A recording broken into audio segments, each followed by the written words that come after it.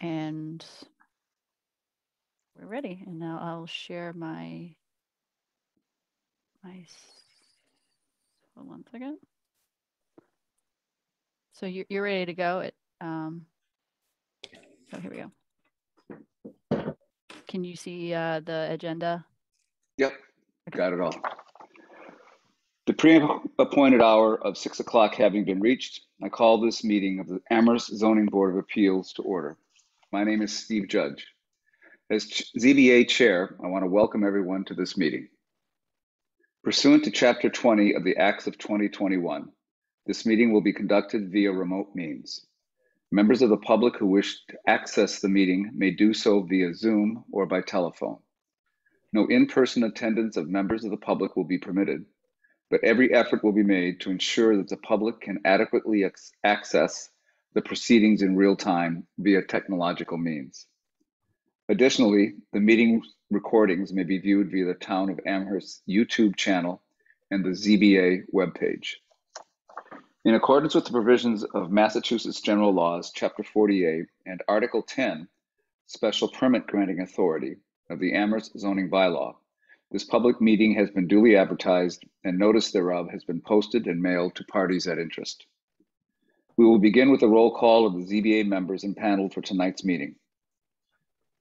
Steve Judge is present. Ms. Parks? Here. Mr. Maxfield? Here. Mr. Meadows? Here. Mr. Gilbert? Present. In addition, Mr.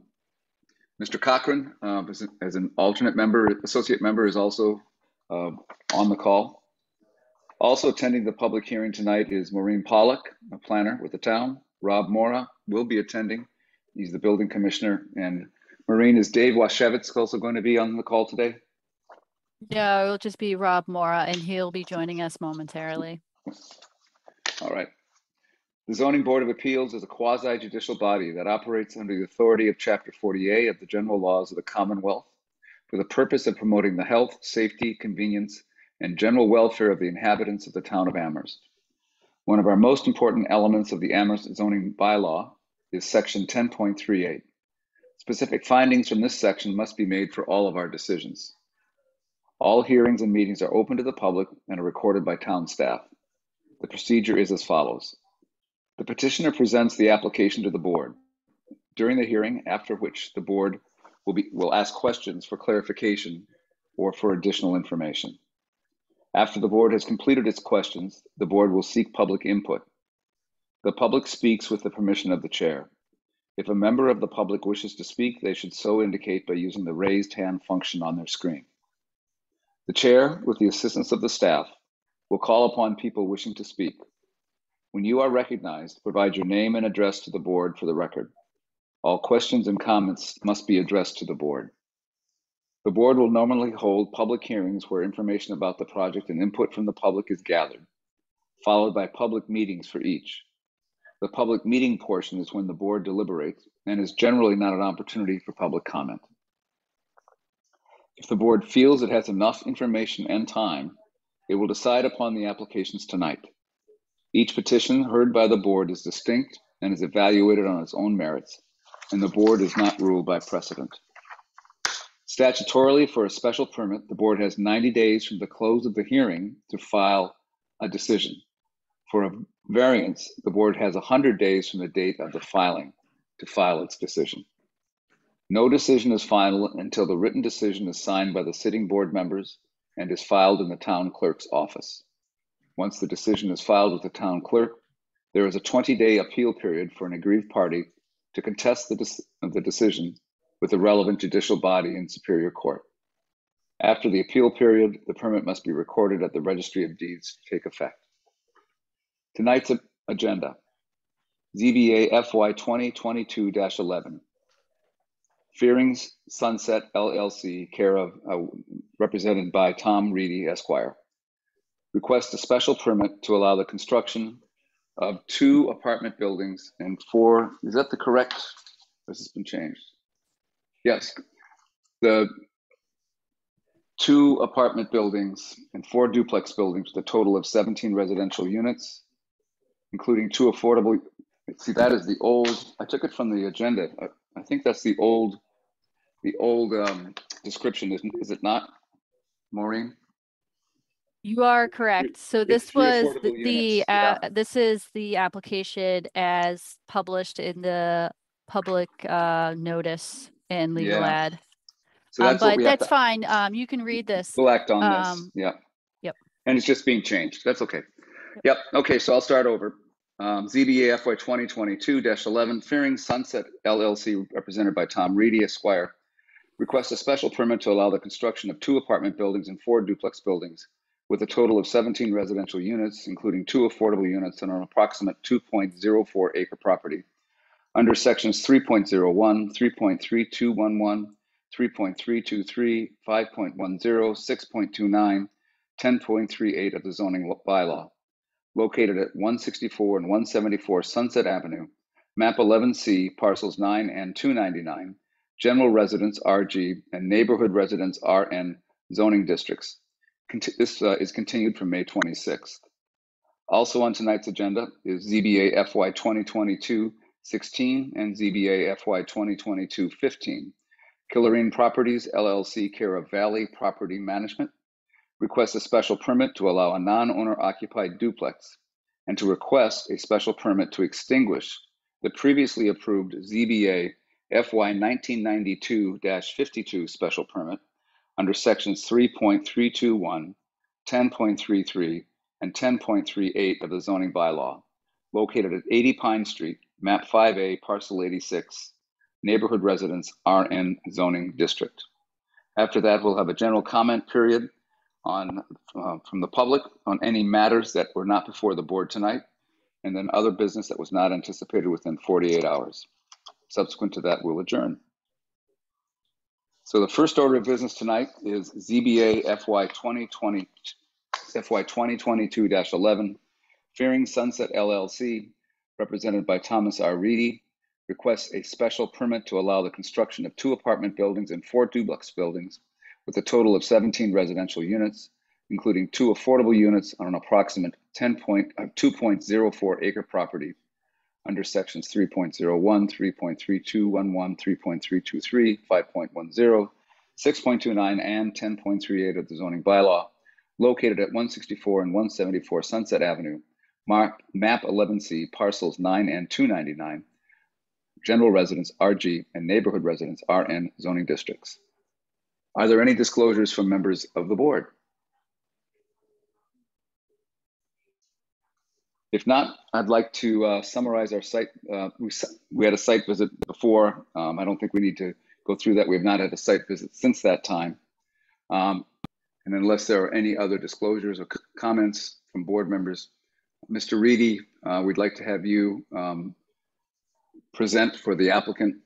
This is the 3rd meeting we've had on this, so I think we have a pretty good understanding of the project. Maureen? Oh, you can, if you haven't already, I don't think you did, state for the record the submissions provided by the applicant, which is highlighted in blue. Yep, it's highlighted in blue. No, I have not done that, and that's why it is so good to have staff. Thank you. So I have got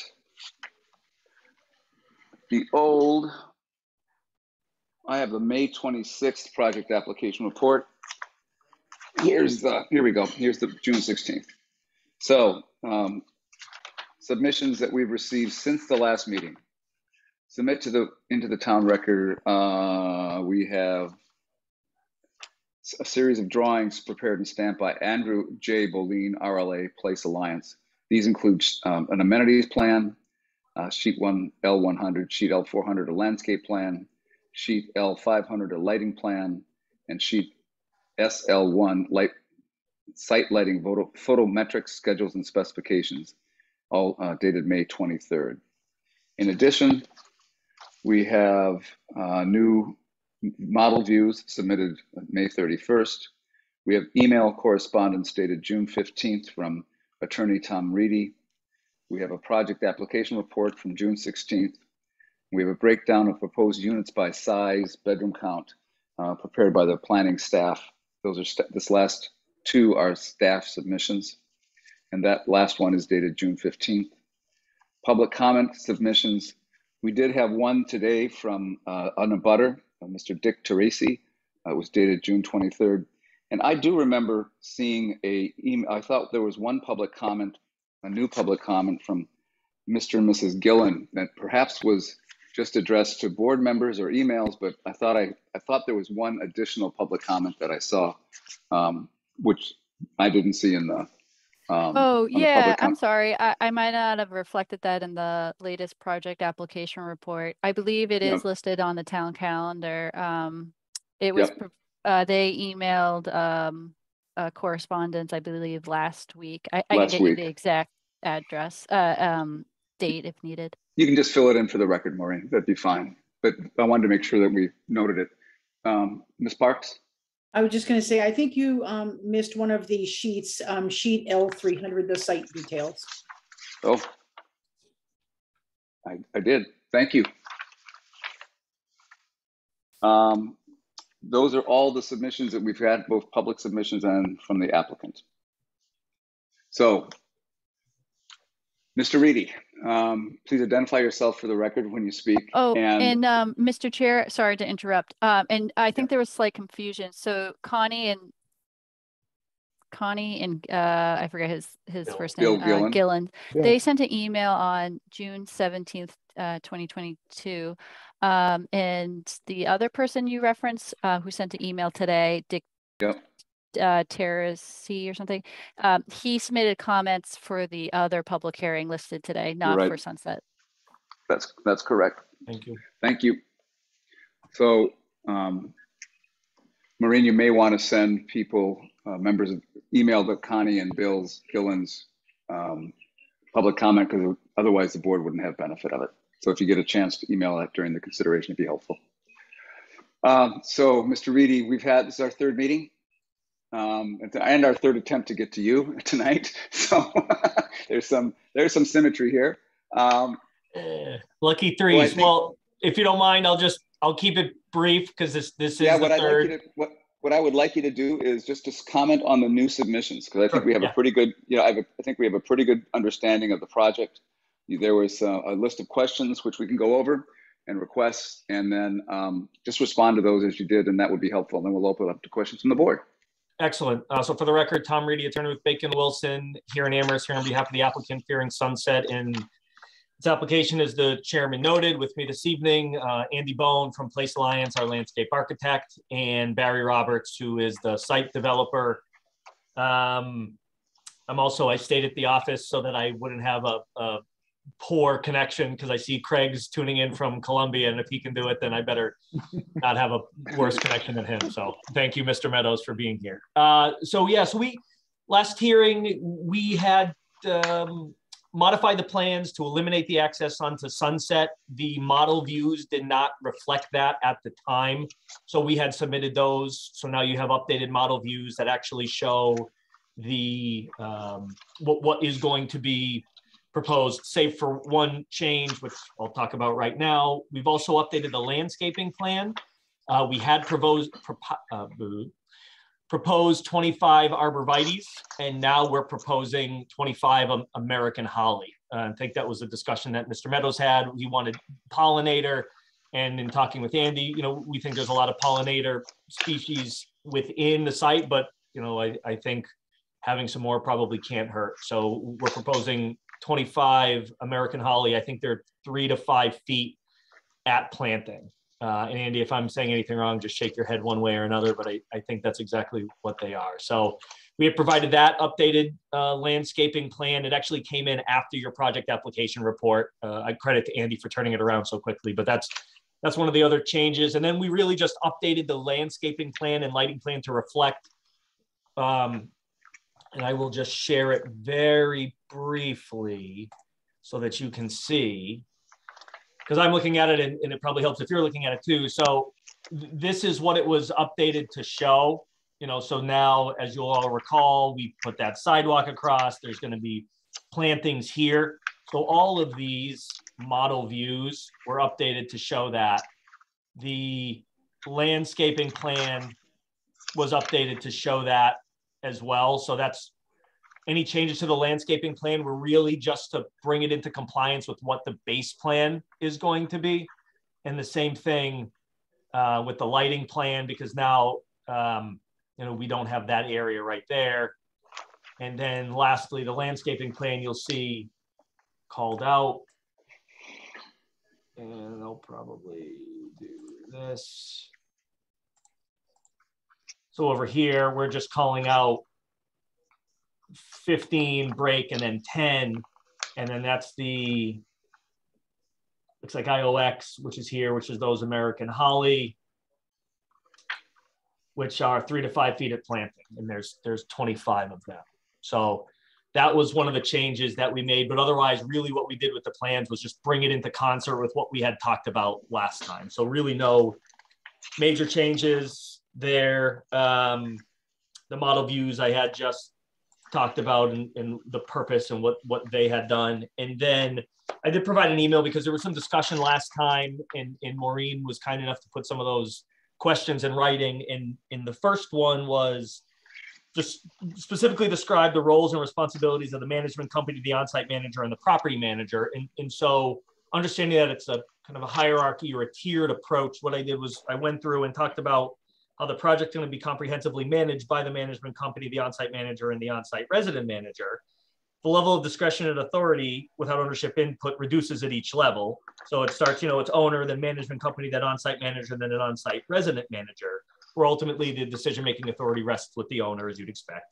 Management company is going to be the overall project manager and the owner's representative. And this is really just memorializing what Barry had talked about last time. So we've just put it in writing and making it a condition or accepting this submission as a condition. That's fine because this is how it's going to be run. Management company can enter into leases, issue violation notices, begin eviction processes, coordinate move-ins, move-outs, inspect the units, contract with maintenance, landscaping, snow removal crews, and the like. The on-site manager is going to occupy the on-site management office during weekday typical business hours and be responsible for the day-to-day on-site operations and working with the management company. They'll also use the on-site management office as a leasing office and where residents can go to provide feedback, issues, compliments, hopefully, or complaints. And then the on-site resident manager, and I wanted to make a distinction because Mr. Mora had brought up last time that resident manager is a term of art under the zoning bylaw. That's not specifically what we're looking to avail ourselves of. And I think with this tiered approach, there's plenty of management.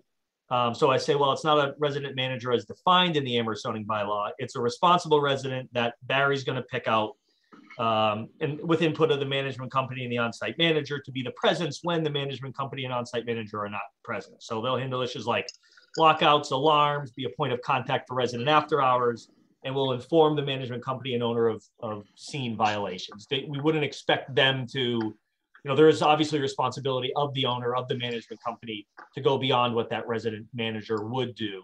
But at least to have, I'll call it boots on the ground.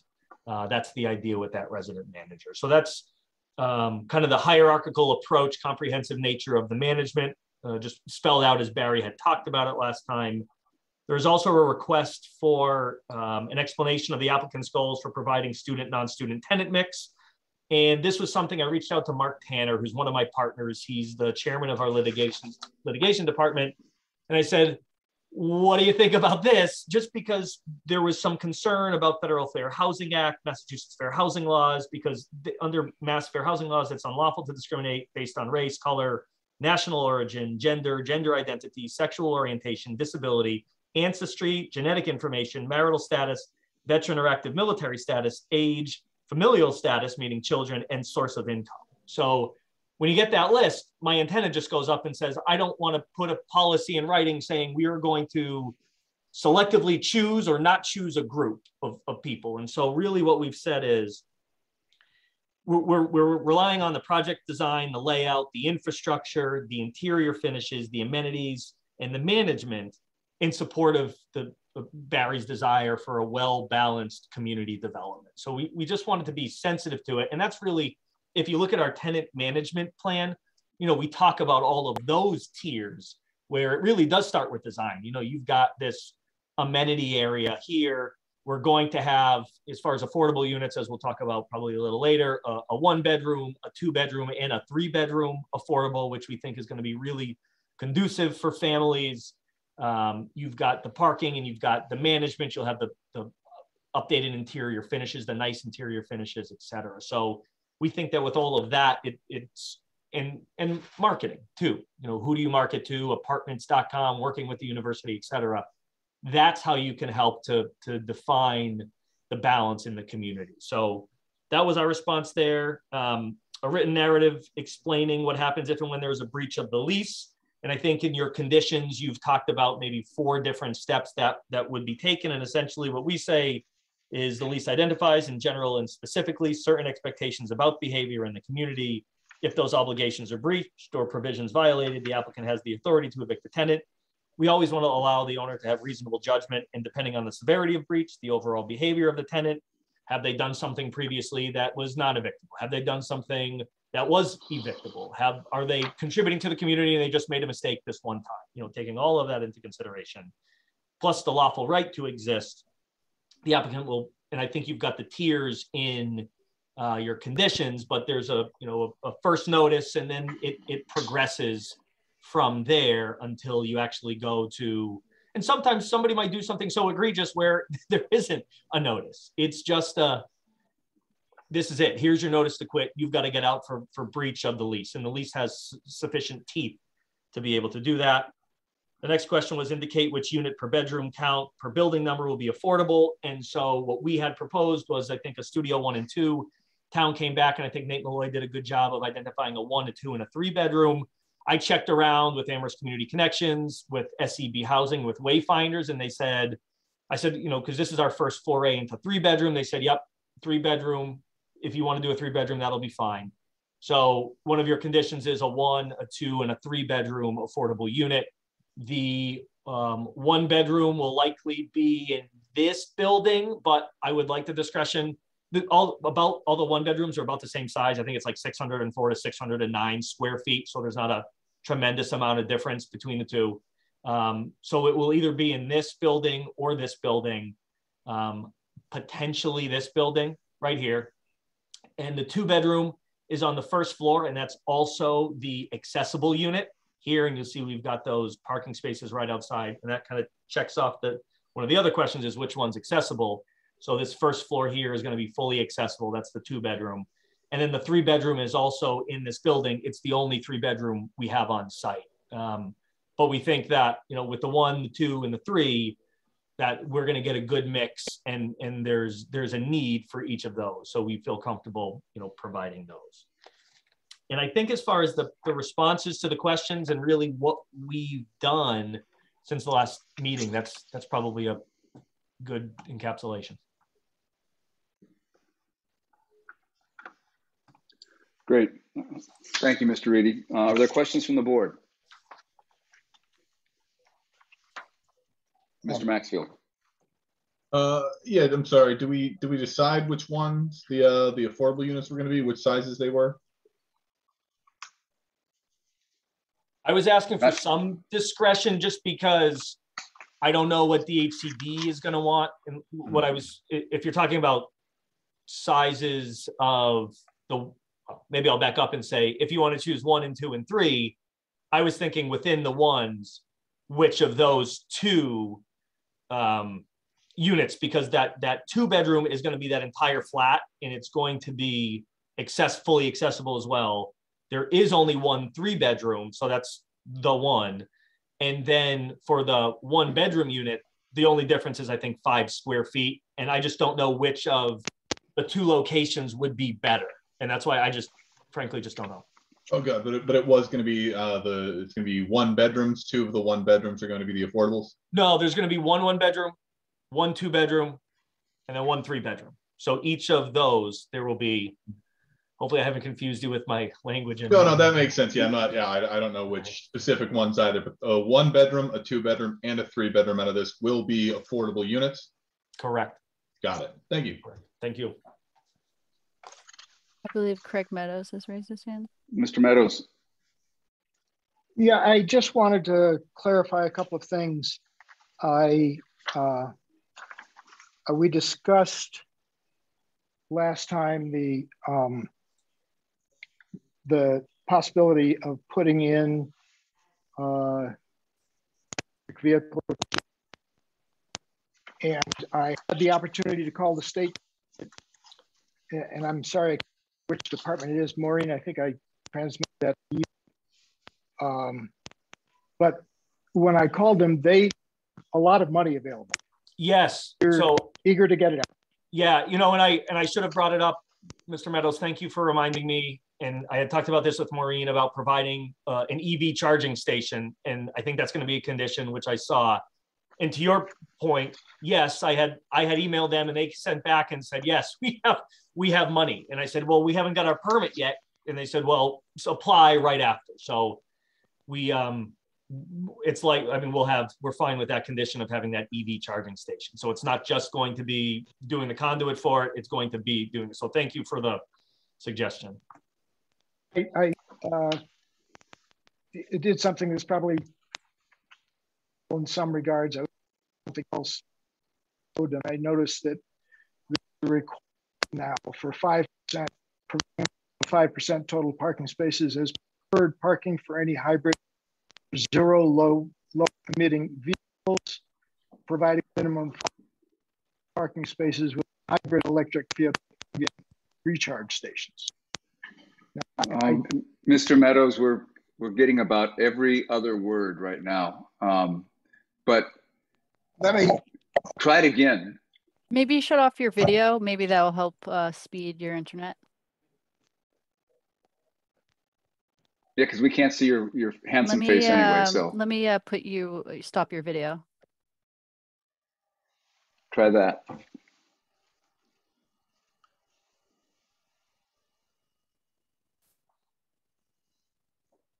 Mr. Meadows, are you there?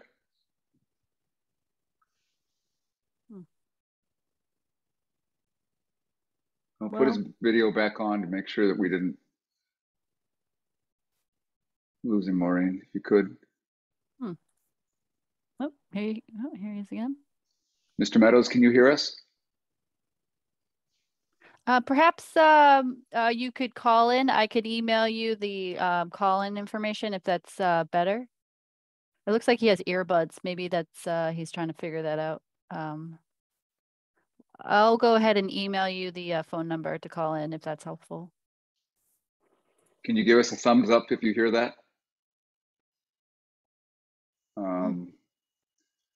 You know, there's a way you can message him using a text message directly. Oh. I don't see that option here with the. Oh yeah, we our IT department has taken that away.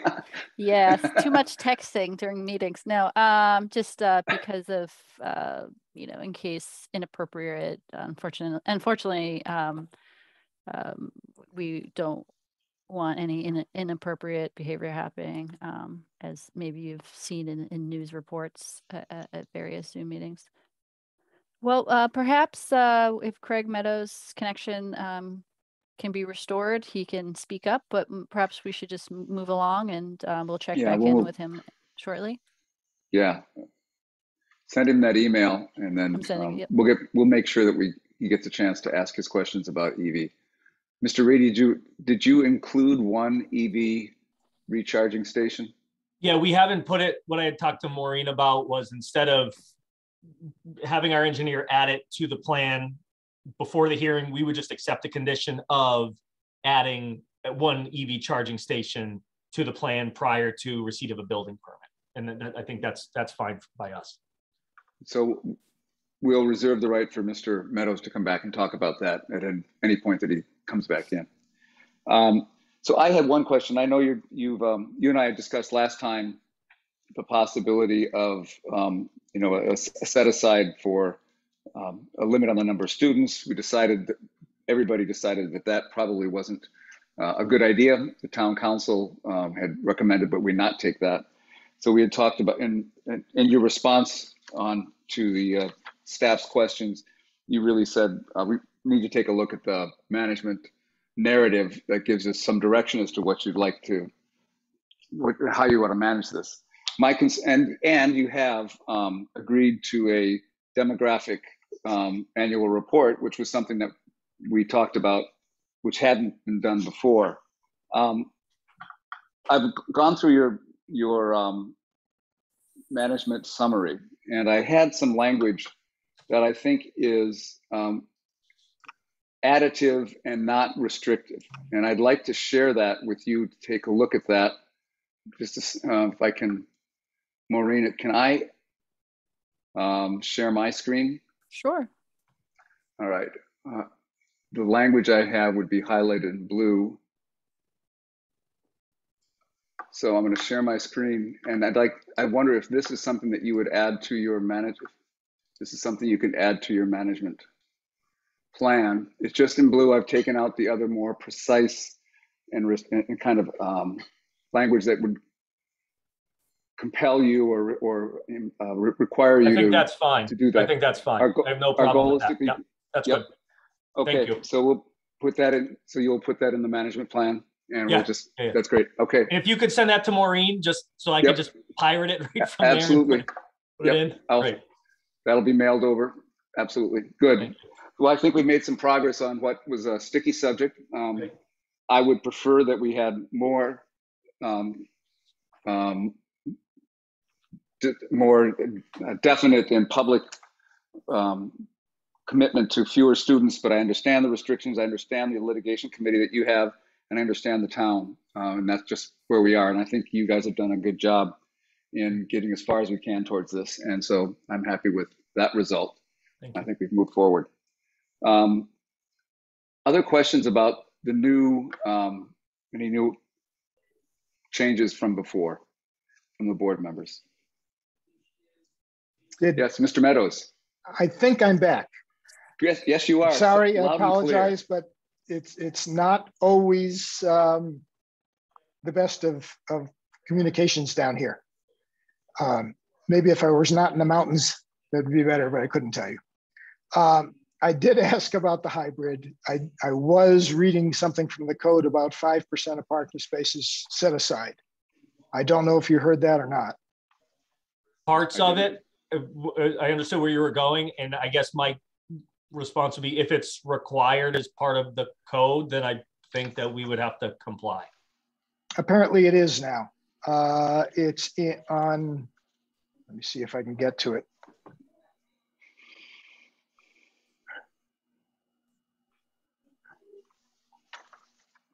It's in 974 Mass Reg 3.04. 975. Say that one more time. 974. 974. Exactly. 3.04. It sounds like. So I haven't. 3. I don't have any knowledge of it, but if that's a regulation that we've got to follow, then that's a regulation that we've got to follow. I may be misreading it, but it certainly looks like that's a regulation. It also includes something about bicycles in here, but that's a little bit different. And I think I'm pretty sure you've got secure parking, secure space for bicycles on site. So We do. if I remember correctly, that's all covered. Yeah. Thank you. Okay. And thank you for putting the holly bushes in there. Didn't have to be holly specifically, but I think that's a great choice. I'm partial to holly, so I told Andy, I said, Andy, if we're going to do it, let's just do some holly. Great. So I think we've dealt with the vegetation, we've dealt with the EV and hybrid parking, we've dealt with management plan, language. Any other questions from members? If not, I'd like to go to public comment. And if I could encourage the public to, if you have spoken on this in the past and you don't have anything to speak directly to the changes, I'd ask you if you don't need to speak, you could defer, and we could use this time for people who have either not spoken on the project or who have spoken before and want to speak to the changes proposed since the first meeting. So do we have members of the public who wish to speak? If so, I will start a timer for about 3 minutes, and then you can speak. But first, please give us your name, and your address for the record. Maureen, do we have people raising their hand? Yeah. So if you would like to speak, please use the raise your hand feature. And it doesn't look like anyone has any public comments to provide. Everybody, just a minute. All right. If there's no public comments, this is one last opportunity for the board to ask questions of the applicant before we go and begin our deliberation on conditions and findings. All right, we're going to move to the conditions and findings section of the meeting. In the past, we've voted on moving into this part, and we do not have, I've been informed, we do not have to have a separate vote to move into the comments, the deliberation portion of the board meeting. The public hearing portion will remain open, so if we need to have a public comment or a comment from the applicant, we can seek it. But this is really a time for the board to discuss how they feel about this and make decisions about how they feel about this application. So I think my goal would be first to have a general comment from board members about their feelings of this application. Then I'd like to go through conditions, look at those, and then I think those are important because that findings are, in my case, are always contingent upon the conditions. And then we will vote on the conditions, the findings, and the approval all in one motion at the end. And if anybody has a separate issue, we will deal with a condition or a finding. We'll deal with that separately in a separate vote. So first off is general feelings about the application. I think this is, my feeling is that this is was a project that I was skeptical of to begin with. I have come to the conclusion that this is could be a benefit to, it's well put together and it could benefit the neighborhood. I think that the management has shown to be a good management in the past. So I trust that, and I like the fact that they're willing to, on an annual basis, not only report disturbances and noisy parties and other kinds of violations, but also work with us on making sure that this is a mix that is compatible with the neighborhood. This is it's an overwhelmingly residential neighborhood. Most of the homes are owner occupied, not all of them. There are lots of students that are living in many owner occupied rental units or duplexes, but it's a sensitive community, and I want to make sure this neighborhood is not adversely affected by development. And I think we've gone a long ways to ensuring that, and we're doing that through conditions in this case. So I'm feeling pretty comfortable about this as long as these conditions that we've outlined are met. I'd like to hear from other people before we go through the process. I personally think that this is. Oh, go ahead, Mr. Meadows. Sorry, I was just going to say I think it's a very thoughtful and well put together project, and will be a benefit to the community. Its placement is such that it is not going to detract at all from what the community in that location needs. Ms. Parks, you had your hand up. I was going to say, I don't have any objection other than I think the rents in Amherst in general are too high and continue to be too high. And there is a lot of comment about how there are less families in Amherst. And I'm pretty sure there's less families in Amherst and Swilley's kids because the housing is not affordable here. Yeah. And I think, and just to add one thing, I think having affordable units close to downtown, and especially a 3-bedroom and a 2-bedroom, do provide the ability for families to live in affordable units and not perhaps stay in our schools, which is something we really hope for. Mr. Gilbert, any comment? Or yeah, Mr. I'd just Maxfield? like to add a quick one. I think the applicant's done a really successful job here of integrating a lot of public comment, into the design. Echoing what Mr. Meadows said, I think this is a thoughtful approach. Some sort of wise design, wise architecture. I think the landscaping is quite sound, and I see this being quite a benefit to that corner. All things considered, appreciated with respect to again, the incorporation of public comments and concerns to this process. Great. Okay. Oh, Mr. Maxfield. Yeah, I'll just add on. Yeah, I think at this point, I'm definitely in support of this project. 3 more affordable units, including a 3-bedroom and a 2-bedroom. Obviously, not going to solve any of the problems here in Amherst, but will certainly help the people who do end up living in those. And I think this will be a great place for some folks to end up. And I think the location is good. I think what's going in that location is good, and ultimately I think yeah, Mr. Roberts is somebody who does have a good reputation of doing things like this in the past. That I certainly don't think this is going to be the project that derails it. So I agree with you, Mr. Chair. I think with the conditions we're going to be putting on here, I think I'm definitely in favor of this project. Great. Well, I'd like to move then to conditions, and as you know from the project application report, the draft project application report, it's long. We have, I think, 70 conditions. So the way I want to do this, so it makes the most sense, is go by group. And in order for the public to be informed, I'm going to try to summarize each of the conditions. And some of them I'll read if they're short, but I'm not going to go through and read verbatim each of the conditions aloud. It's available in the project application report. So the first group of conditions are project use. And so if anybody has before I start, if anybody has an objection to one of these conditions or wants to amend it, we will deal with it at the time let's deal with it now as we move forward. But I think that we can probably go through all of these without much in the way of amendment.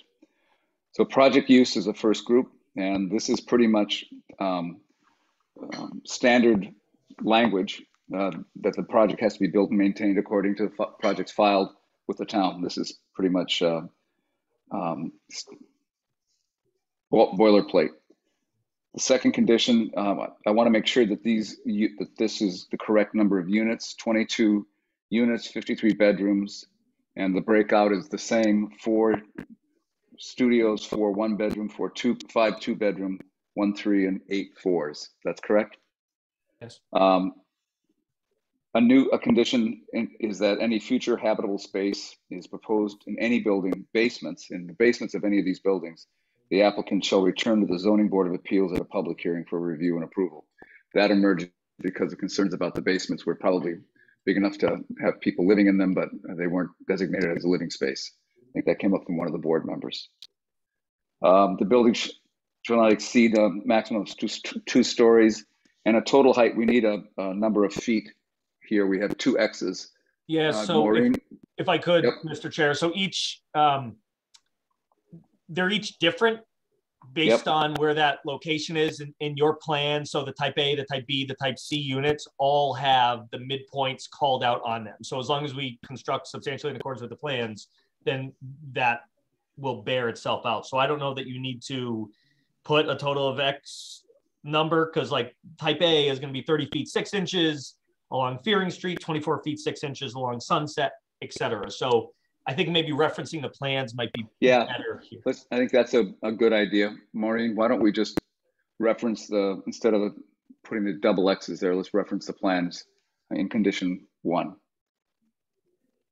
that make sense? Okay. The units shall be registered and permitted according to the rental bylaw. This permit shall expire upon change of ownership.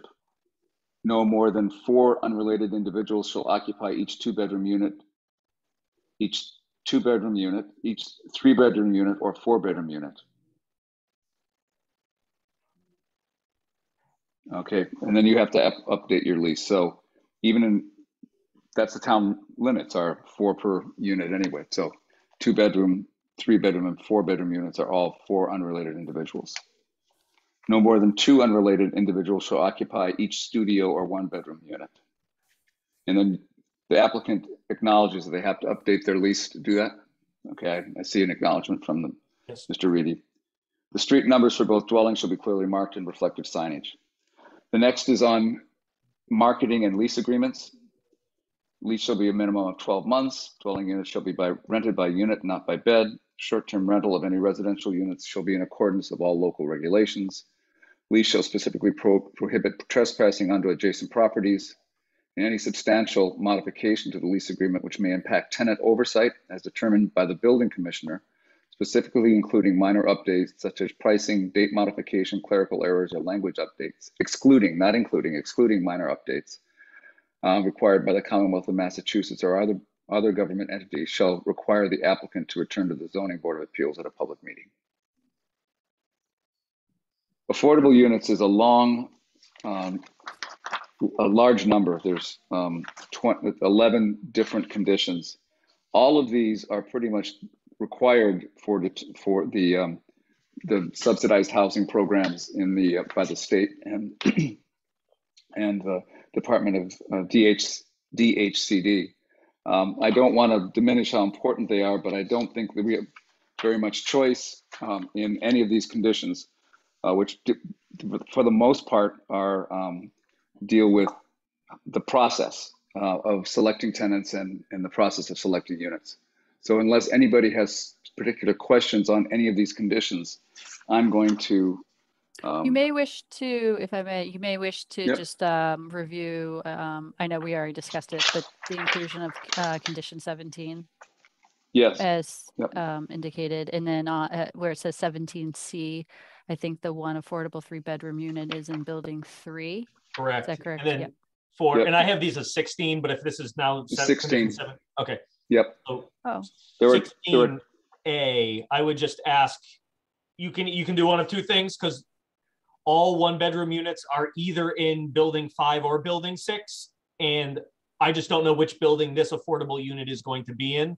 So you can either say one affordable 1-bedroom unit, semicolon, or you can say one affordable 1-bedroom unit in building number 5 or building number 6. It's going to do the exact same thing. And I'm just saying, I don't know which one. So let's go with or number 6. Okay, That great. makes sense. Fine. The second one fully bedroom 3, and the affordable 3-bedroom is bedroom 6, is in unit 6 or building 6, right? Building 3. That's building 3. Building 3. Building 3. All right. Yeah, the 2 are in building 3. All right. Thank you. We'll amend it that way. The rest of this is really procedural, so I'm not going to go through all of those in order to save time. The next is building exterior and site improvements. A lot of these are deal with things that we always have to impose on project of this size. The town engineer and building commissioner shall inspect the construction and entry driveway and all on-site paved areas for conformance with town standards. Utilities shall be underground. The applicant shall provide as-built plans showing building locations, etc. All exterior lighting shall be designed and installed so as to be shielded or downcast and to avoid light trespass onto adjacent properties. So and the lighting fixtures will comply with our rules and regulations. The building shall meet local required energy efficiency codes and regulation of the stretch energy code. In addition, low flow plumbing fixtures shall be installed throughout. Any temporary certificates of occupancy shall be approved through the building commissioner. The building commissioner may impose 30 requirements to guarantee completion of the work before issuing a temporary occupancy permit, including for landscaping or top coat paving or other required items that the building commissioner determines may be provided. All utility work and work within the public right of way shall be conducted following regulations and permits from the town of Amherst. Digital CAD plans shall be required for final as-built plans for the DPW. These plans shall depict all property lines, easements, and utilities, etc. Construction permits and associated fees shall be required by DPW to start construction, and they are listed. The final certificate of occupancy shall be issued for any building, shall not be issued for any building or any unit until the final top coat of paving for all driveways and access areas, sidewalks, and berms have been completed. Landscaping on the plan of record has been installed, and a complete as-built plans have been submitted to the building commissioner and the town engineer. Questions on that? Amenities. The entire project site and building shall be smoke-free, non-smoking to the extent allowed by law. The applicant shall provide a minimum of 1 electric vehicle EV charging station on the premises for use of tenants at 164 and 174. The building commissioner may administratively approve any minor changes to the parking layout needed to accommodate the placement and installation of any electrical vehicle charging stations on the premises. And Mr. Meadows, I don't think we need to add anything to meet the, if they're required to do something additional under law, I don't think we need to impose a condition requiring them to do what they're already required to do. Are you cool with that? Certainly. Great. Okay. The management plan. Move-ins occur between 8 and 7, 1. Number 2, all snow plowed within the parking area shall promptly be removed from the site as part of the clearing process. So you don't have, in many places we have snow berms and places we park snow. Snow has to be removed from this one. All trash pickup, deliveries, and operation of construction and maintenance machinery and landscaping equipment shall be conducted between 8 a.m. and 7 p.m. The project shall comply and be managed in accordance with all of the management plan. Alterations to the plan shall be approved by the Zoning Board of Appeals at a public meeting. If the property or business operations are sold, the new owner shall meet with the Zoning Board of Appeals at a public meeting to review the management plan and to determine if it is still applicable and decide whether or not to hold a public hearing to review and approve the new management plan. That's consistent with what we've done with other non-residential owner property in the last year and a half. As prescribed under the approved management summary and described by the applicant during the public hearing, additional tenant management and approved lease, pertinent provisions of the lease, which if violated constitute a breach of lease, the following steps notices shall be followed by the applicant if and when a violation occurs. First notice, the applicant shall contact the tenant and the leased unit, informing them that such pertinent provision of the lease is in violation, constituting a breach. Second notice, if the violation of the lease has not ceased, the applicant shall contact the Amherst Police Department, informing them of the said violations and request an Amherst Police Department representative assist in the education and outreach efforts to help change conditions on the premises. Third notice, if said violation of the lease have not ceased, the applicant shall submit a written warning to the tenants of the leased unit, informing them that the said notice serves as their final warning and that such violations shall cease immediately. And the fourth notice, if said violations of the lease have not ceased, the applicant shall submit a written notice to the tenants of the leased unit, informing them that the lease has been terminated and such pertinent provisions of the lease are in violation, and they have 7 days to vacate the premises. The applicant shall log in. Yep. I was just gonna say, my only comment might be, because as I'm reading this, it says these shall be followed.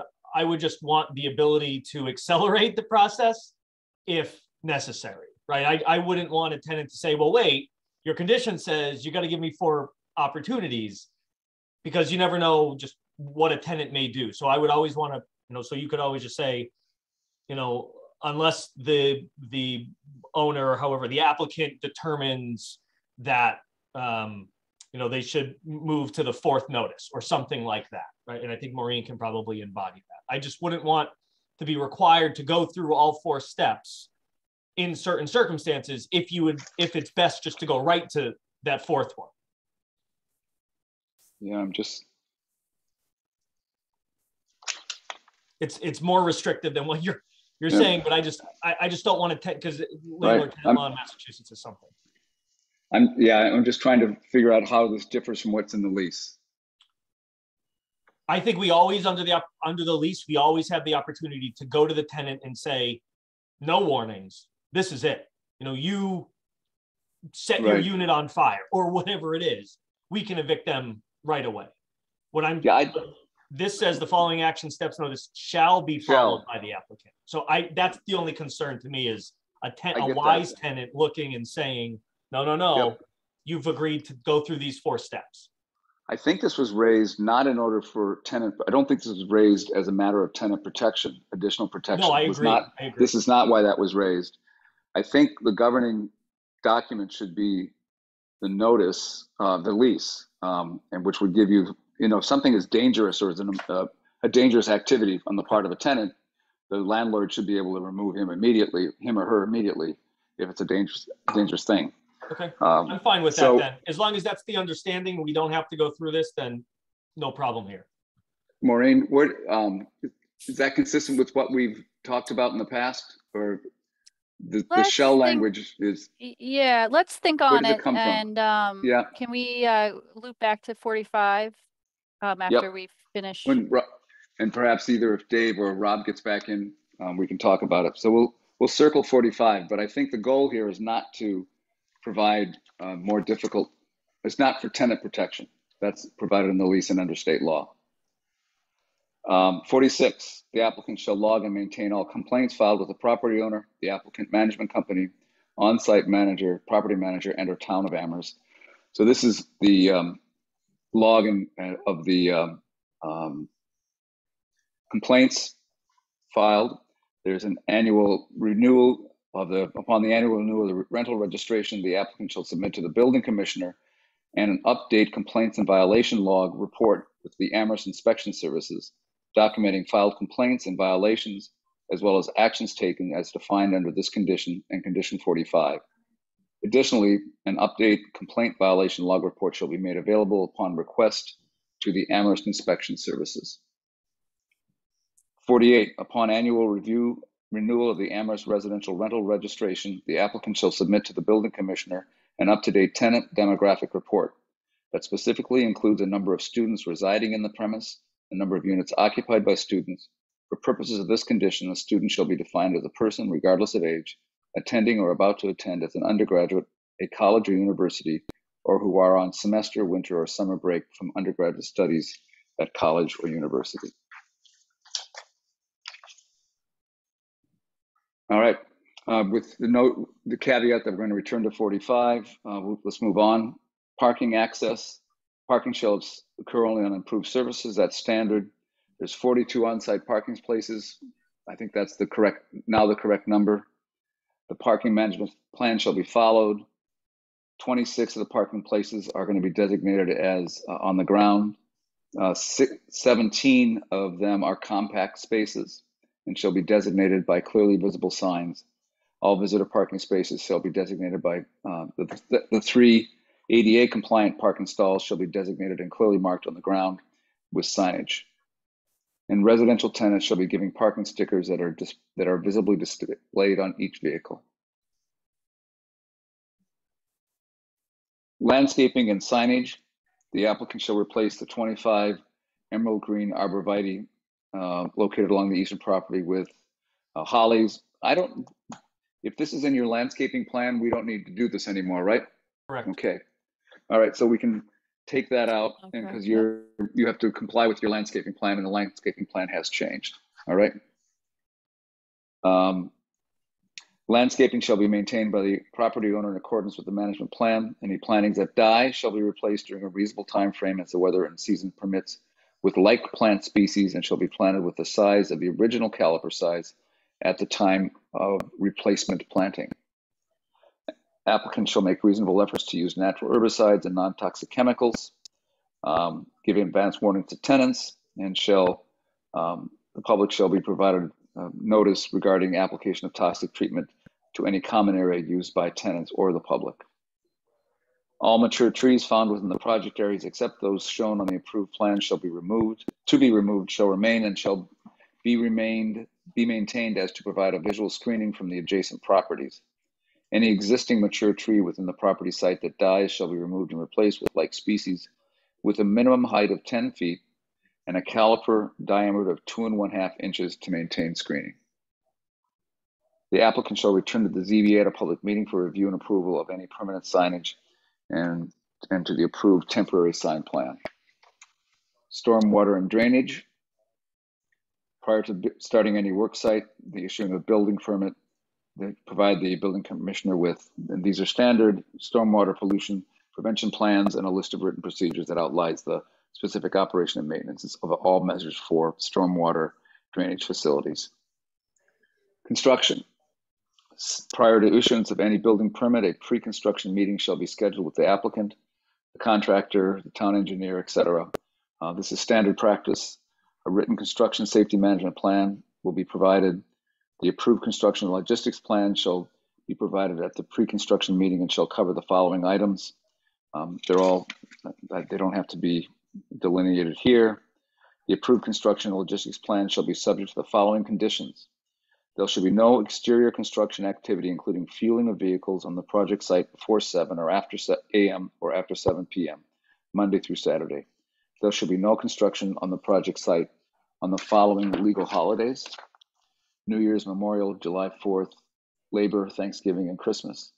The applicant agrees that the hours of operation shall be enforceable by the Amherst Police Department and/or inspection services. Parking for contractors shall be restricted to the site. No parking on the street. Blasting or hammering of rock is a 24-hour notice. Project site's fenced. Appropriate measures shall take place to control dust. Physical barriers shall be installed for tree protection. Tires shall be washed before vehicles exit the site. Location of every project-related stormwater disposal area shall be protected. All catch basins shall be cleaned out at the end of construction, and no stumps, demolition material, or other construction material will be buried at the project site. The applicant has to provide the name, address, and business number of the project manager. The applicant and the engineer of record during the development and construction phase shall visit the construction site for all necessary as-built inspection and report to the building commissioner and town engineer. The special permit shall expire within 2 years of the date that it is filed with the town clerk, unless it has been both recorded in the registry of deeds and substantial construction has commenced. That's standard language. The construction shall be completed within 24 months of the date of the issuance of the building permit. If more time is needed, the applicant shall come before the Zoning Board of Appeals at a public meeting for review and approval. So you've got 24 months to get this done after the permit, okay? And no slope created by filling material shall be finished at grade in excess of a natural angle of repose of the materials. All filled areas which are not built within 1 year shall, upon completion of the operation, be covered with not less than 4 inches of loam, brought to finished grade and seeded and mulched in a satisfactory manner. And all materials removed from the project site shall be properly disposed of in an upland area. Those are the conditions, 70 of them, 69 of them, because we removed one, that I think are fine. Anybody have any problems with any of those conditions? Maureen? So I have a couple others to add. Yep. Which would be updating the management plan based on the wording that Steve, you provided earlier. Yep. In that the applicant shall update the site plan to include compact signage for the compact parking spaces. Yep. Okay. With a detail or a stock photo of what they would look like. And that the lease shall be updated to address conditions 7 and 8, which had to do with the amount of tenants that may occupy each of the units by bedroom count. And then if we want to get back to condition 45, wait, hold on a second before, hold on a second, 45 we were discussing. So 45, that got into that sort of laundry list of first notice, second notice, third and fourth notice. If there was a breach of the lease, you know, so that condition was, and as it says, was based on the description provided by the applicant during the May 26th public hearing. And, you know, the building commissioner and I, you know, wrote, you know, worked on the creation of this condition, and the building commissioner believes that it is important to keep the word shall. You know, if it becomes a may, there's really no, you know, use of the condition. And so that's really the teeth of that condition, is that usage of the word shall. So the building commissioner recommends that the board still consider that word, and he also recommends that the board add the following: for serious violations, more aggressive enforcement actions may be taken. Yep, you're fine. I'm good with that.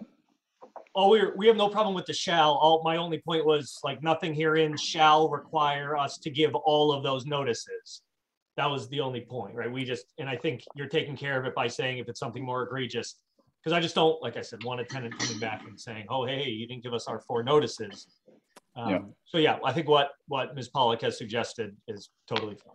We're fine with that. All right, with that amendment, I think we're all good with 45.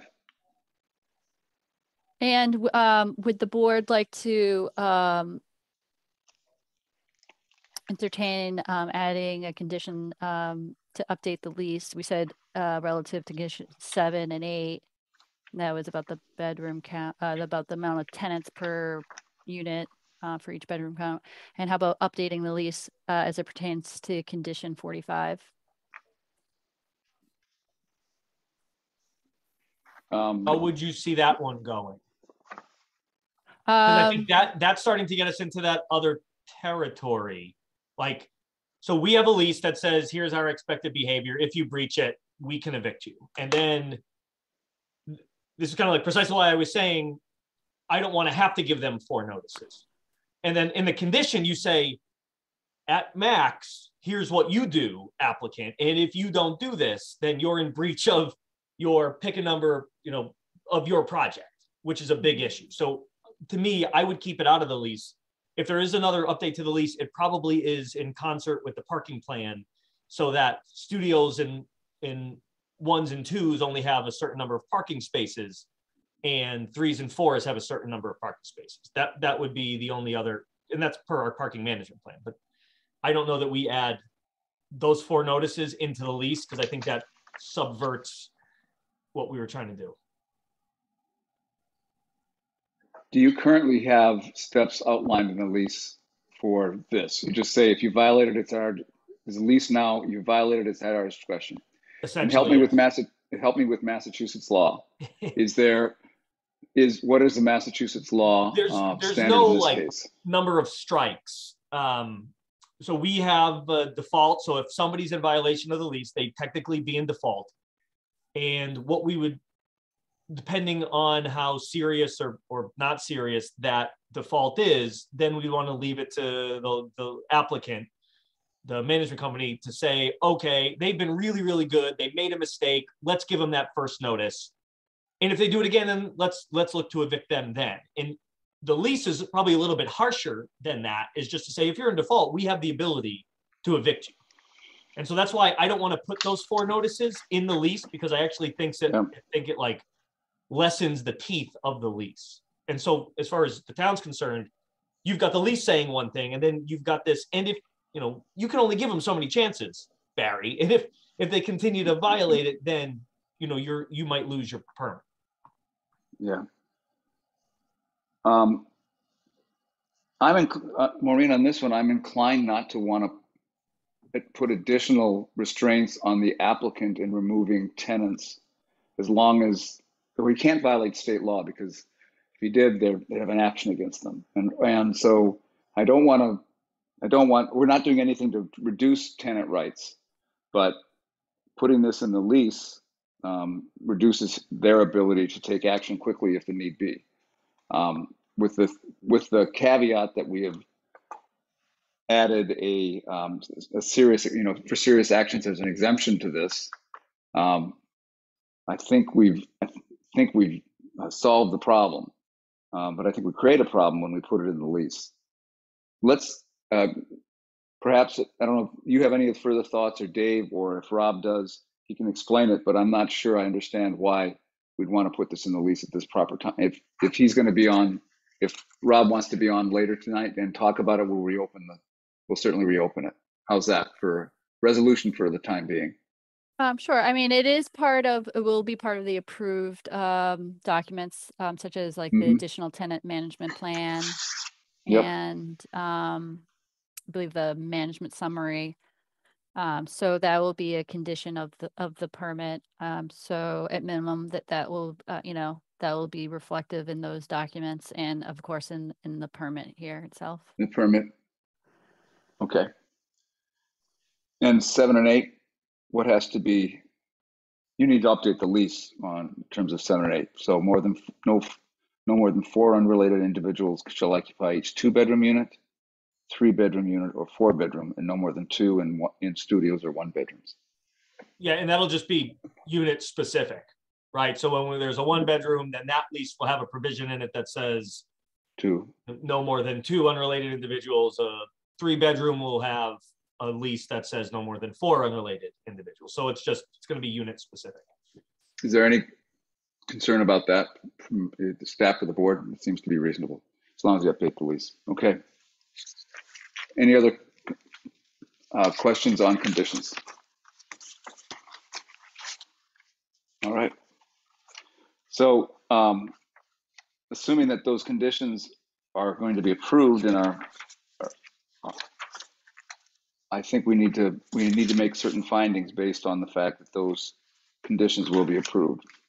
Those findings begin in Article 3. And I'm going to run through each of the findings. I'm going to try to summarize to the best of my ability those findings. And if anybody has questions about it, please don't hesitate to interrupt me. Or if there's you need a clarification, we will go ahead and attempt to provide that. So 3.01, the development or operation on a single lot of more than one dwelling or more than one of the principal uses described in section 3.3 is expressly prohibited except where the principal uses are clearly complementary to each other or where they are otherwise provided by this bylaw.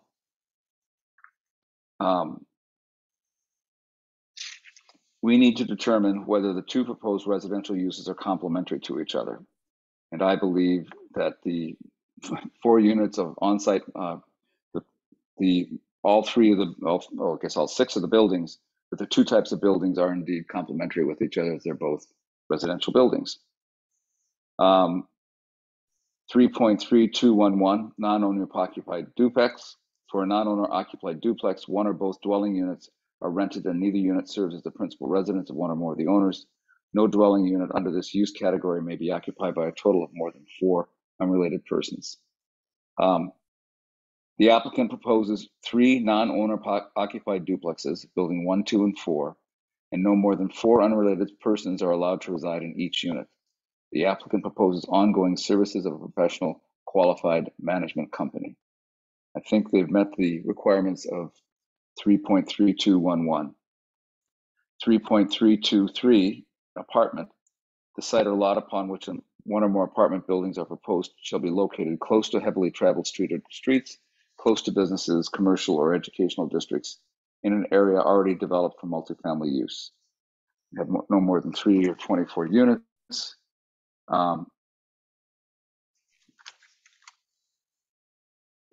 Dimensional regulations, and no more than 50% of the total units shall be of one size. The proposed apartment buildings are located less than 1 mile to the downtown Amherst general business district and limited district zoning districts. The University of Massachusetts Amherst campus is close by, across the street, and the educational zoning district directly abuts the projects to the north and west property line. The surrounding neighborhood to the project site has a diverse mix of housing types, varying densities from single-family uses to multifamily uses. It seems to me that the applicant meets the requirement that the apartment buildings are on a heavily traveled street close to business in an area developed for multifamily use. And Article 5, accessory units. This deals with filling of land.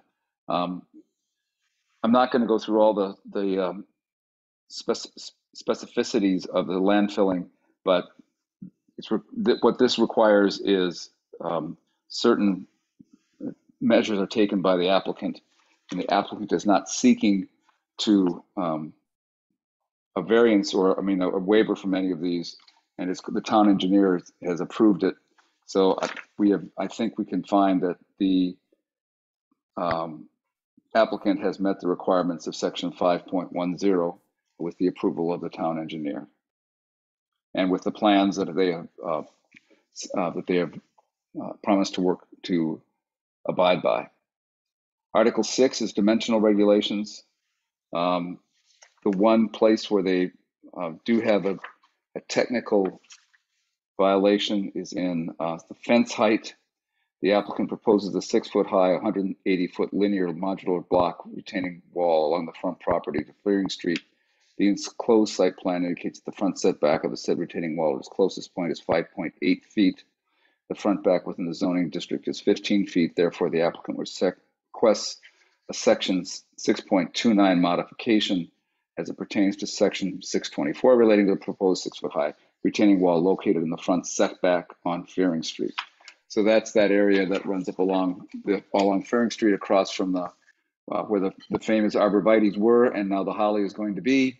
And I think that's just a technical violation. We can give a waiver from that requirement. Article 7 is parking.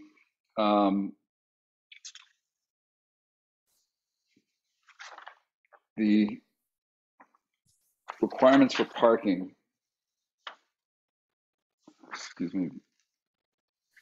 generally require 2 parking spaces per unit. And you don't have the I don't think you have the 2 parking spaces per unit. I know you don't have the 2 parking spaces per unit. You've got a parking plan proposing the driveways, you've got paving requirements, you've met that. You've met the slope requirements, you've met the setback from the building requirements. You're going to meet the requirements for designating, marking, and delineating the parking spaces. You have 17 of the 42 parking spaces are compact spaces. We have a condition on signage for parking spaces that will help to meet the requirements of this section.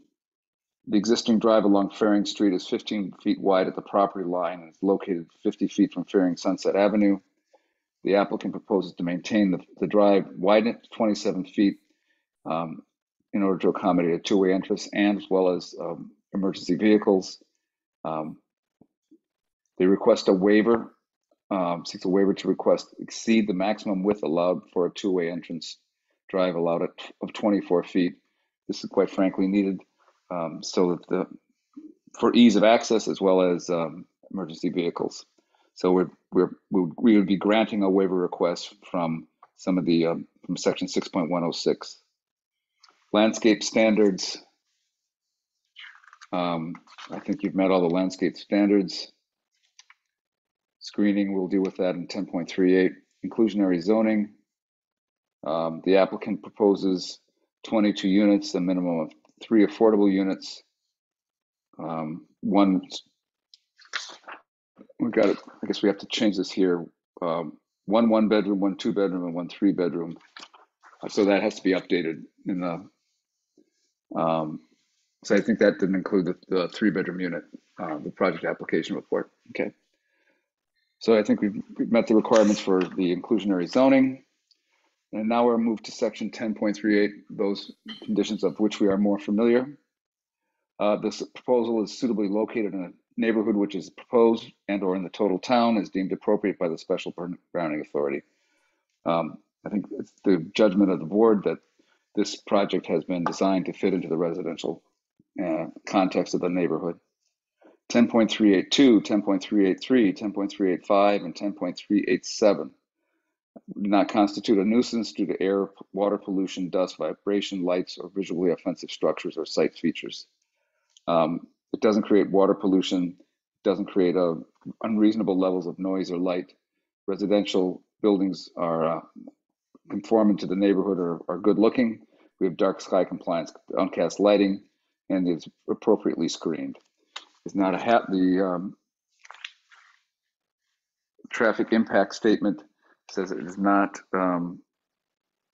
will not be a burden on the neighborhood. The proposal eliminates a curb cut on Sunset Avenue, so we'll have 2 full access curbs with the introduction of a sidewalk on the westerly side of Sunset Avenue. I don't. You just have one. Yeah, I'm confused about this. Just one cut because we got rid of the Sunset Avenue cut, right? Yeah. All right. So just one full access cut. Okay. All right. So I think we've met the requirements of 10.383, 83, 85, 8, and 387.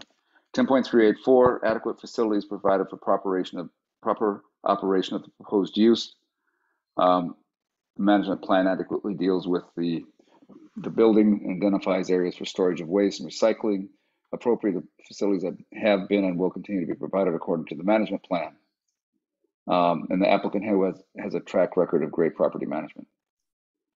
10.386, the proposal ensures that it is in conformance with parking signs and regulations. I think we've met that, especially with the conditions that we've imposed on parking. 10.387, the proposal provides convenient, safe vehicular travel within the site and adjacent streets. It is safe, we find that it's safe, convenient vehicular and pedestrian traffic within the area, and the traffic impact statement submitted by Stantec Corporation. It's a nominal impact upon overall areas, overall traffic in the area. 10.388, the proposal ensures adequate space for off-street loading and loading of goods and services. There's adequate space. 389, proposal provides adequate methods of disposal for sewage, etc. The management plan, I think, deals successfully with that. 10.390, the proposal ensures protection from flood hazards in section 3.228. It's not located in a flood zone, but there's a construction logics plan that deals with this. With the stormwater management plan, the town engineer confirms that the stormwater planning meets their needs. 10.391, the proposal protects to the extent feasible unique or important historic features.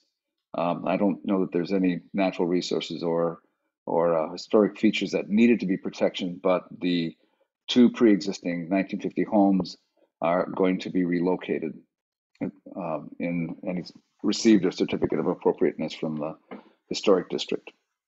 10.392, the proposal provides adequate landscaping, etc. Lots of landscaping here. We've reviewed that extensively. 400 shrubs, 1,000 square feet of conservation, 79 trees. It's appropriately landscaped. 10.393, the proposal provides protection from adjacent properties by minimizing intrusion of lighting, etc. We've got a photovoltaic plan. We've got downcast, dark sky compliant lighting, and there exists screening for adjacent properties. 10.394, the proposal avoids the extent feasible impact on steep slopes. This is not applicable.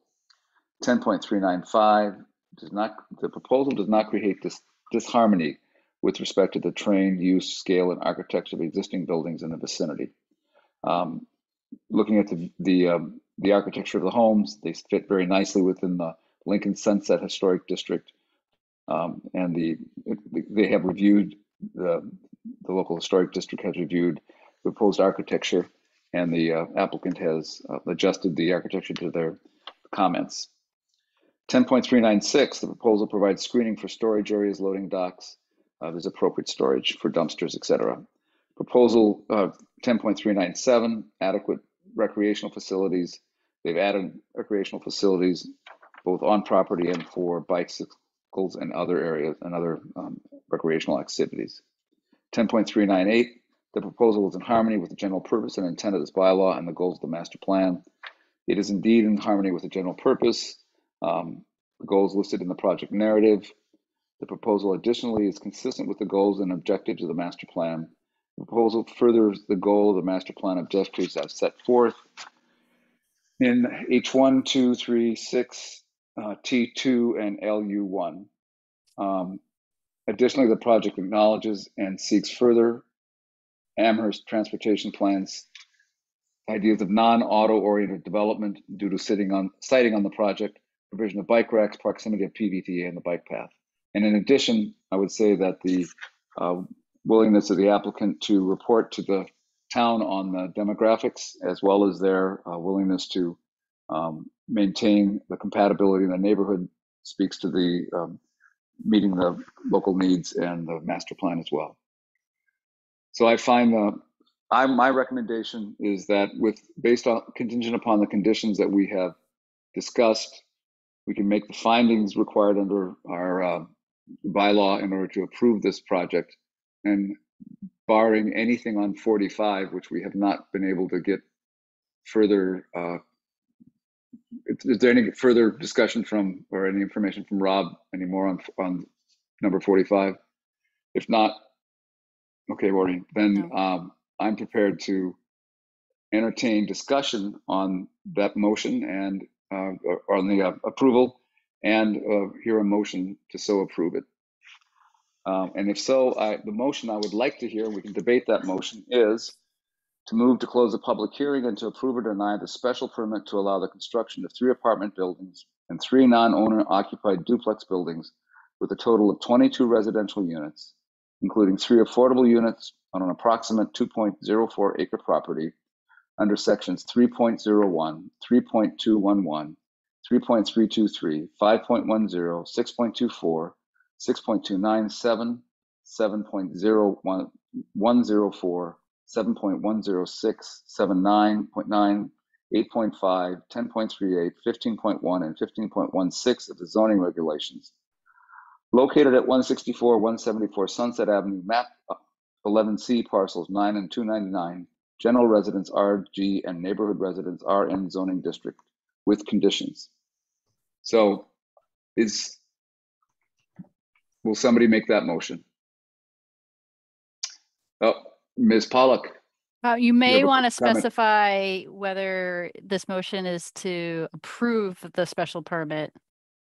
It's either one or the other. Oh. So it doesn't sound like you're entertaining to deny it, but that is, the option to approve or deny. So you might want to pick one. Oh, I thought I said approve. Okay. I will restate the first sentence, and I'm not going to go through the rest of it. I make a motion to close the public hearing and to approve the special permit.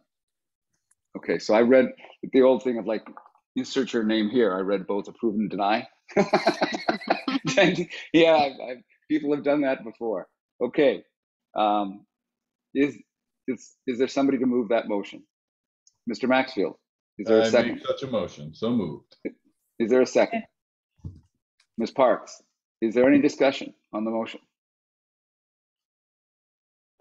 If not, the vote occurs on the motion. This is a roll call vote, and it requires 4 people to approve the motion. Chair votes aye. Ms. Parks? Aye. Mr. Maxfield? Aye. Mr. Meadows? You're muted. You're muted, Mr. Meadows. Aye. Thank you. Mr. Gilbert? Aye. Motion carries. Motion's approved by unanimous vote. Congratulations. Thank you very much. Thanks for all the work. We really appreciate it. And I want to congratulate the members. This was a lot of work. Thank you very much for all your work on this one. Thank you very much. Good luck. All right. Does anybody need to take a break real quickly before we enter the next matter? I'm just going to have to get my paperwork right before we move on. I'll be back in like 30 seconds if you need to run restroom. All right, everybody, why don't we all take a couple of minutes, and we'll start on the second application.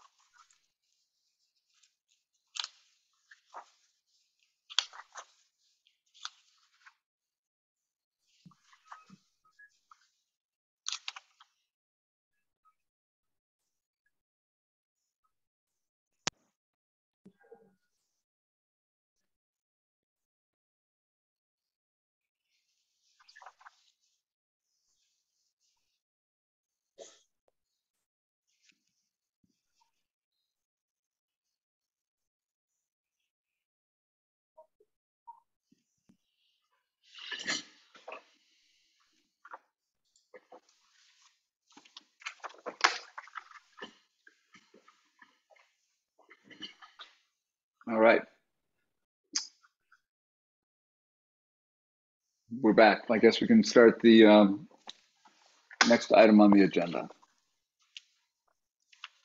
The next item on next order of business is ZBA FY 2022-16 and ZBA FY 2022-15.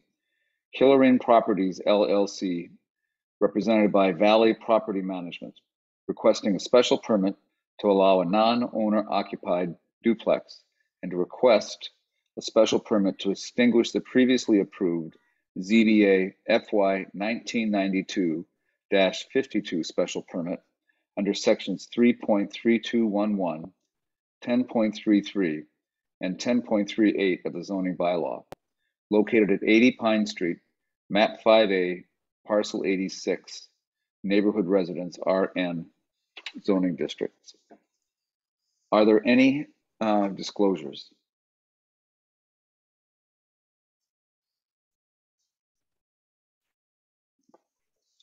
If not, I'd like to summarize the site visit on Tuesday, I think it was. We walked the site, or was that yesterday? We walked the site, met the property manager, walked the property, observed the parking area, looked at the building from the outside, the portion that was going to be demolished, proposed to be demolished. We observed the barn that was proposed to be demolished and where there's going to be some natural plantings to reclaim the area after the barn is demolished with wild blueberries. We observed we walked around the house and observed the siding. We asked a question about whether the siding was going to be replaced and whether the clapboards were going to be replaced. And the representative said yes. We entered the house. The current 3-bedroom unit was unoccupied, and we viewed that. We went upstairs and viewed the bedroom, the downstairs, and then we went into the 1-bedroom unit to the side, which is currently occupied, including the portion of that building, that unit that's going to be incorporated into the 4-bedroom duplex, and the new duplex is being built next to it. That was about it in terms of describing the site visit. Was there any questions? And Tammy, Ms. Parks, you were there earlier than us. Did you have anything to add beyond that from your site visit? I did look at how the house was situated, or the yard next to the river, which is just behind the property. Okay. And I think that was pretty much it. So that summarizes our site visit. I want to go through current submissions. Submissions include an application, a management plan, an additional photos, a project description, sample parking permit, and a sample lease. Details and specifics for exterior light fixtures. Site plans, including plan of land signed by Timothy D. Armstrong, dated April 20th, 2022. Sheet L1, existing conditions, dated April 20th, 2022. Sheet L2, a site plan dated April 20th. Lighting photometric plan dated April 20th, as well as a set of building plans, all dated April 19th, going from sheet A1 to sheet A6. ZBA FY 2022 applicant submissions, application, and the previously approved ZBA special permit from 1992-52. Maureen, was there anything beyond the project that's not on the project application report that you received from the applicant, or is there anything else that we need to receive that we're anticipating? I think that is it. But if the applicant and I had sort of a back and forth of a slight confusion of submissions. So if in now or during tonight's public hearing, if the applicant notices something that may be missing, he can indicate and present it. All right. So planning staff submissions include property map, an aerial map, a topography map, a zoning map, and project application report dated June 23rd. The applicant also has a waiver request from the sign plan. And lastly, we did have one public comment that we did receive, which I mistakenly referred to in the previous comment of previous application from Mr.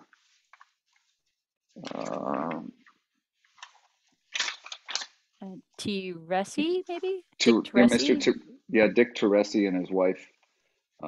Dick Teresi and his wife that came in today.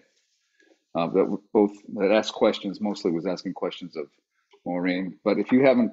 But then he did ask questions and I responded to explain it. And then he stated at 2:53 that him and his wife have no objections to the two proposals. We live next door to 72 Pine Street. And although we have never met the current owners, during the past several years, the occupants of the house have been courteous, quiet, respectful, and obtrusive, great neighbors. They exhibit the New England tradition of respect for privacy. So that's the only public comment we've received so far. Correct. Okay. So, Mr. Santolaya, you would identify yourself for the record and present. You're there for representing the applicant, correct? You need to unmute, or there you go. Thank you. All right. Yes, I am here to represent the applicant. Yep. My name is, your name. My name is Alan St. Hilaire of Valley Property Management. Our address is 35 University Drive in Amherst. Great. One other thing that I want to do before we give you the floor here is, lately we've been, which I think is really helpful, we've been getting complaint history reports. The town staff has looked at rental property complaint history reports. And I think that's helpful for us in making our decisions on some of these special applicants, special permits, which include rental housing. In this case, there's been no complaints filed since 2018 when the current owner took over the property. Previous to that, there were several in 2017, in 2016 and 2015. But there's been none since the current owner has owned it in 2018. All right, Mr. St. Hilaire, go ahead and make your presentation. Thank you very much, Mr. Chair, board members. Maureen, I appreciate your time on this. Mr. Waskiewicz. Just wanted to introduce myself briefly in case anyone's unfamiliar. Been a property manager since 2006, and I've worked with this applicant since October of 2019. So we have a good working relationship and enjoy the same with the town. The present condition of the property, as was mentioned and is in the application report, is a duplex. It's a 3-bedroom unit in the front and a 1-bedroom unit to the rear. And under the current regulations, we could have up to 6 residents. So 4 in the front and 2 in the rear by square footage prescriptions under the Health and Building Code. What we're proposing is to increase that by 2 tenants up to 8 tenants via 4-bed on either side of the duplex. With that being explained, I'd like to jump into the site plan and just review the proposed changes. So let me get that brought up here and see if I can share it.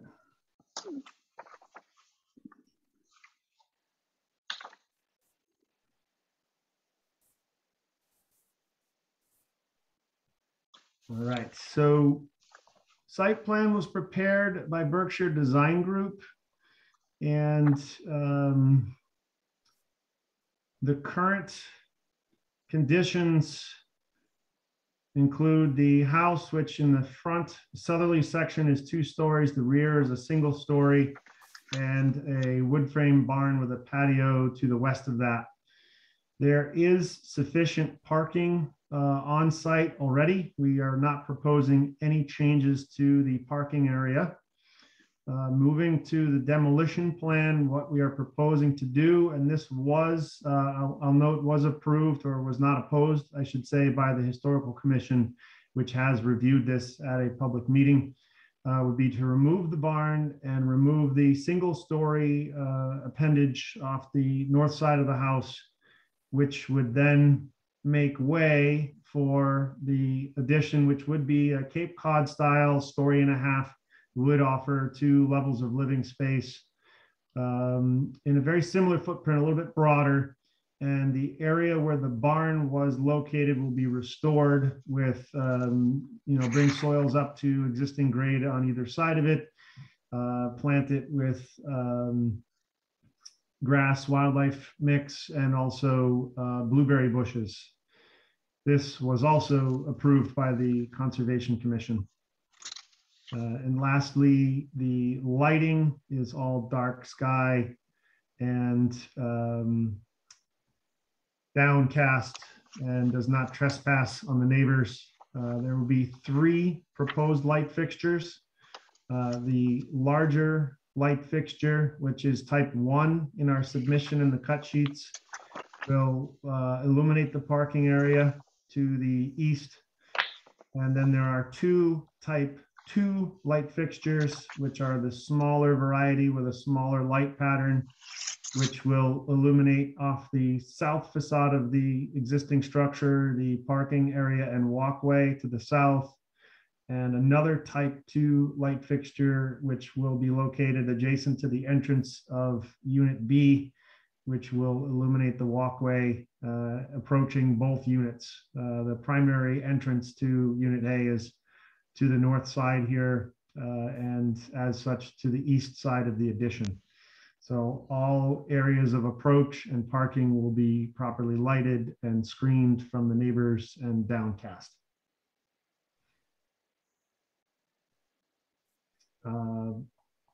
The other thing that I will show you is in terms of the architectural plans, and just to illustrate the visual impact from the public view. And that is best shown by this south elevation here.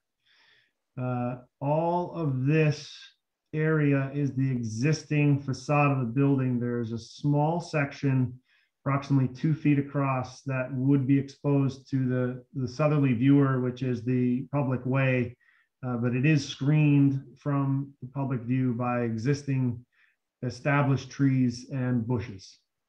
So everything we're doing to the north side of the house is not visible, with the exception of this small area to the west, which is, in my opinion, screened away from public view.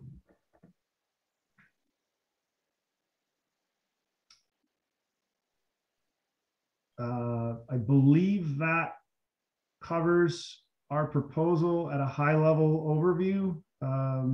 I would be happy to answer any questions from the board to clarify any of this, or if I've omitted any fundamental information, happy to submit that.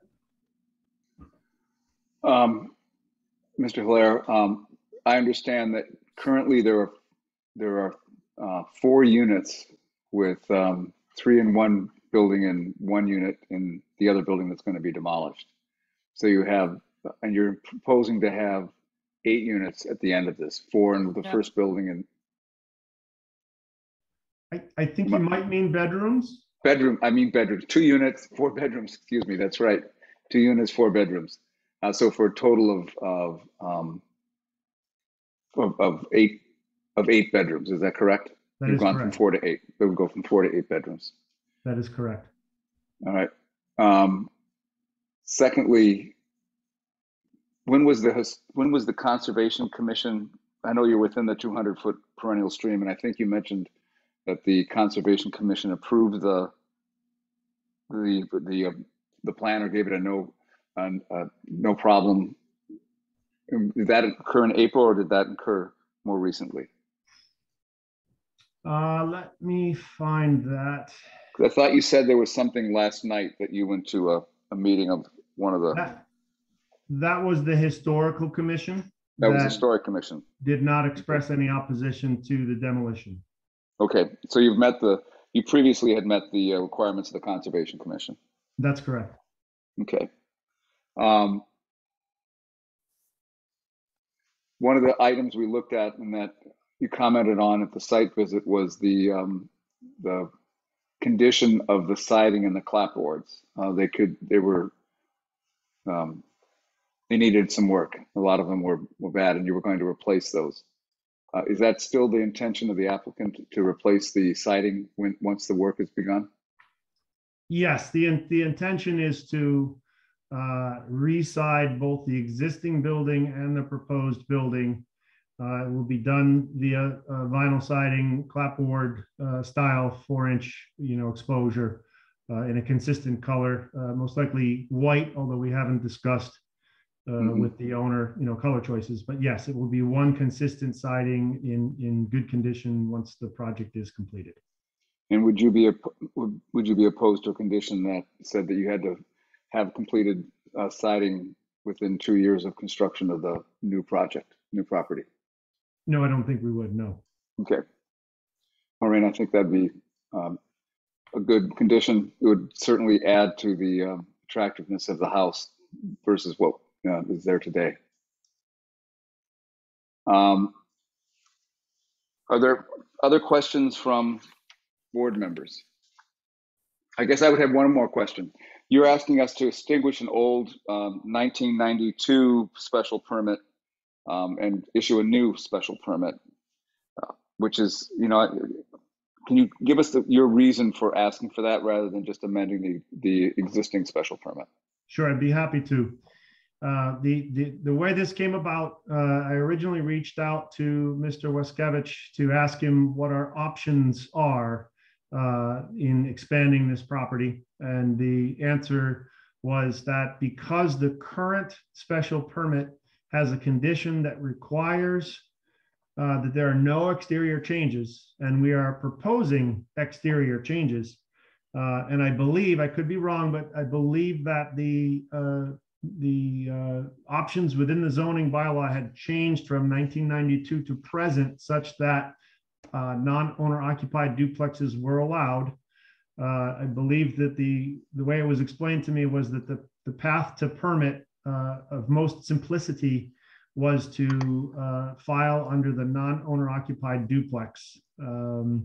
And then when we did submit that application, Ms. Pollock explained to me that we would need to just go through the procedure of requesting that the old special permit be extinguished in order for the new special permit to be issued and approved. Got it. Mr. Waskiewicz or Ms. Pollock, do you have any comment on that?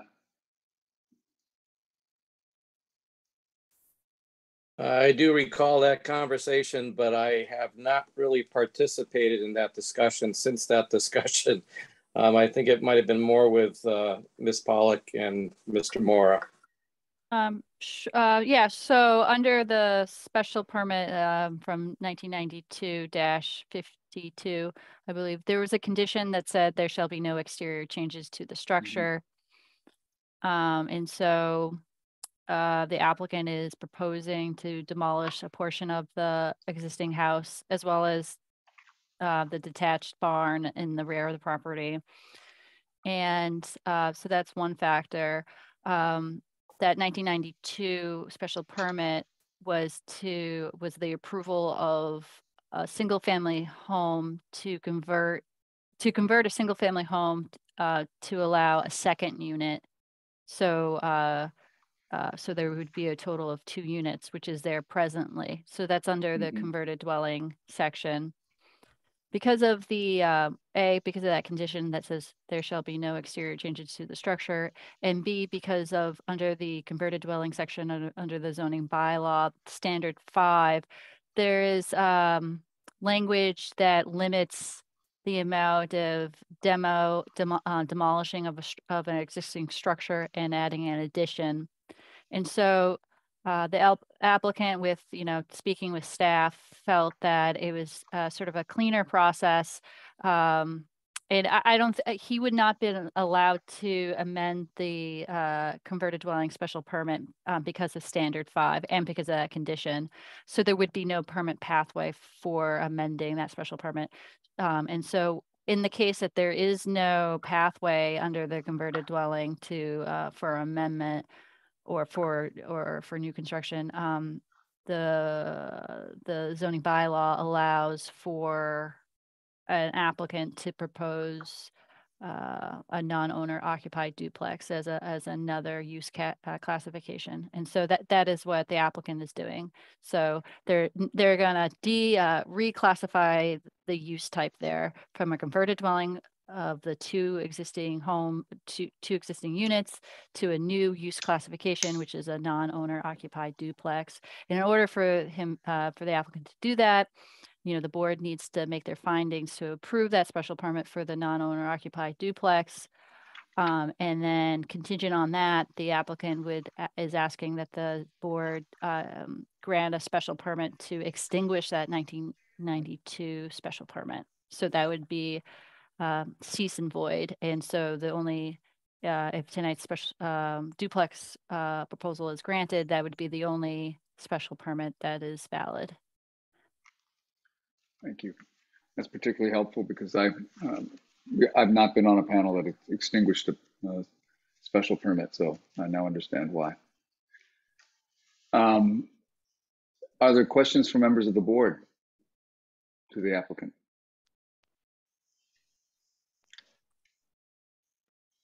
Mr. Meadows. Yeah. Again, maybe this was, it just happened that I was reading some of the regs this morning, and maybe Mr. Wiskevitz could elaborate on 974 Mass Reg 3.04 indicated a number of things that are required as far as both space for bicycles and also providing a minimum of 5% of total parking spaces with hybrid vehicle plug-in chargers, and providing 5% of total parking spaces as preferred parking for hybrid low emission vehicles. I don't see that as part of this application. Am I misreading that? Well, Mr. St. Hilaire could point it out, but the applicant does propose a bike rack adjacent to the parking area and along the walkway. As indicated in the previous public hearing, if there are state or local or federal regulations that need to be followed, of course the applicant would need to that would be an automatic requirement. And so I'm not, Dave Wiskevitz and the building commissioner can certainly look into that particular building code that you're referencing, and tomorrow to confirm that it would be indeed a requirement. But I don't believe that the board needs to make a condition under this special permit. If the code has a requirement, then the code has a requirement, and that would be captured under the building permit approval process. So I don't think you need to. It's just that I don't see it in the plan. It requires a covered and lockable space, and that is not made provision for here. In other words, we don't see it. It's not in the site plan, is what you're saying? Or the Alan? Just for my own clarity, Mr. Meadows, is this something you're referring to as a section of the building code? Ooh. The audio cut out, I'm sorry. Uh-oh, am I off? No, you were working again. Okay. 974 Mass Regulation 3.04. I'm unfamiliar with that regulation, and I'm thinking it may apply to projects of a much larger scale. It didn't seem to have a limit of the size or a minimum size as far as my reading was concerned, that's why I'm asking for Mr. Wiskevich to take a look at it and see, because it would seem as though it's applicable for almost everything that we look at. Yeah, I'll gladly take a look at that tomorrow. I don't have it in front of me, and I'd like to know for sure for the next time, of course, as well. Mr. Thank Mayor, you. repeat that section one more time so I can also research it. Sure. For regulation 304. Which, I lost you on the audio again. Yeah. Yeah. Let's So, try this Mr. again. Meadows, can you send an email to Maureen with the site cited, and then she can pass it on to Mr. St. Hilaire? Yes. Great. So I guess in terms of this question, I don't know if we should.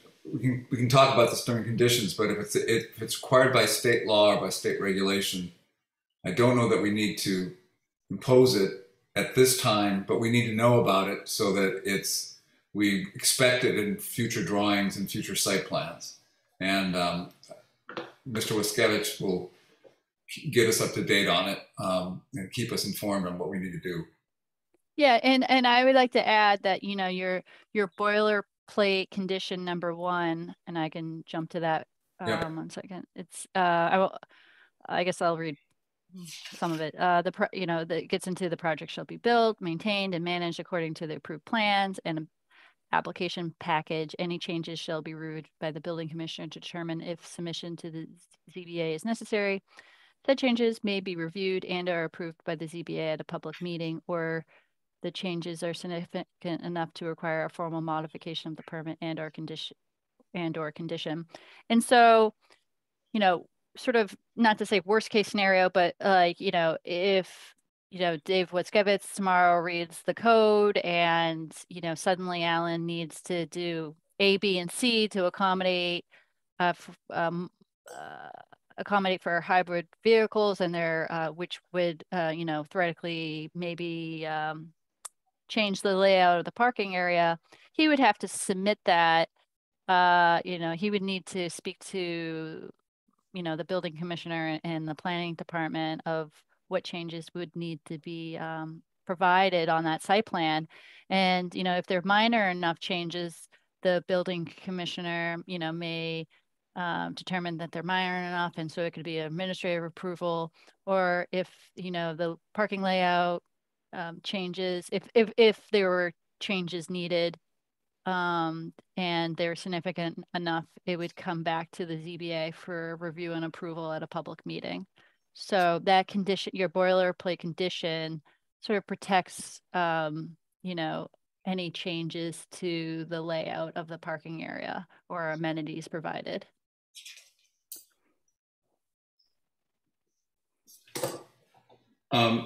Mr. St. Hilaire, can you bring up the floor plan of Unit A?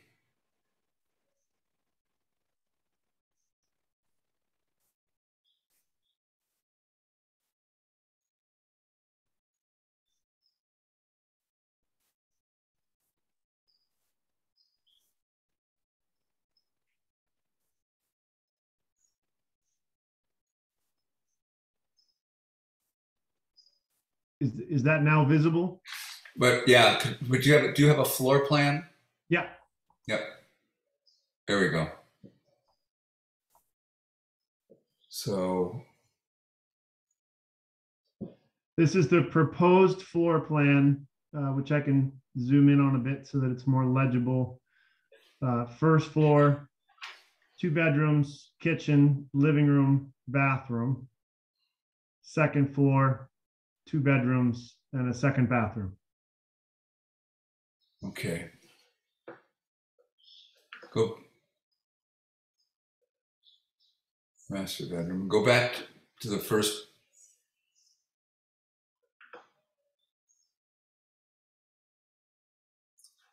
So in the back, there's a room designated a dining room that has a door located on it here.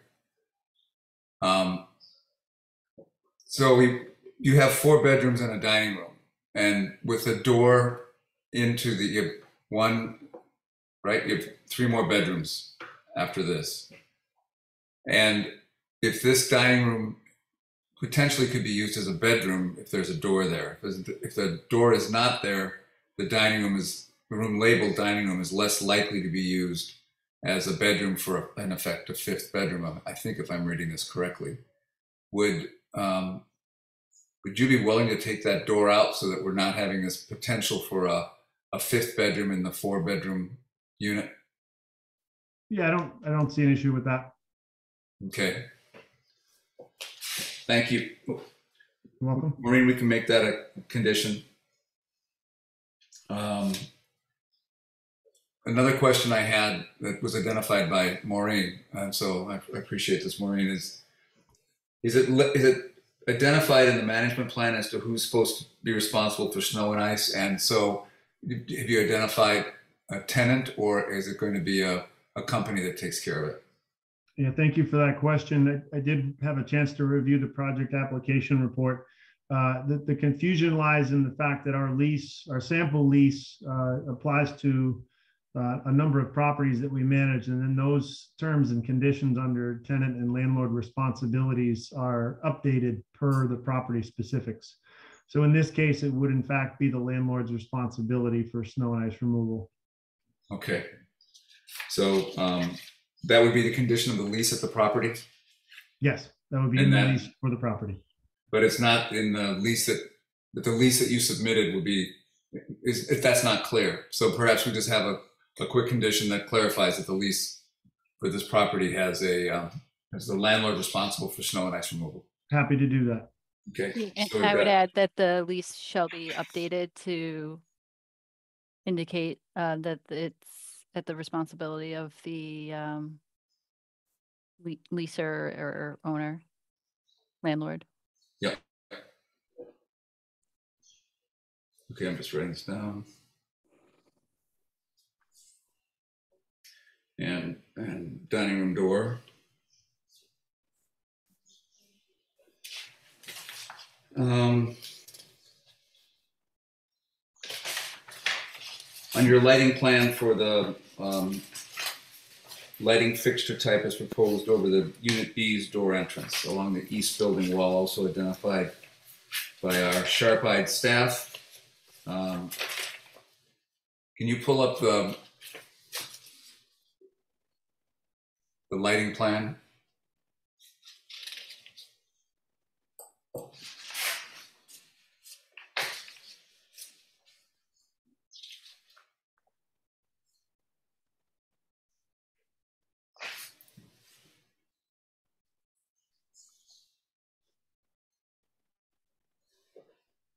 Thanks for pointing that out, Ms. Pollock. The question is this light here adjacent to the entrance to the proposed Unit B, what type is that? And it is properly shown on the photometric to be type 2. It's just not labeled as such. So it will in fact be the type L2 from the lighting cut sheets provided. Okay. And you'll update the plan to do that? I'm happy to do that. All right. So we'll have that, also an updated lighting plan.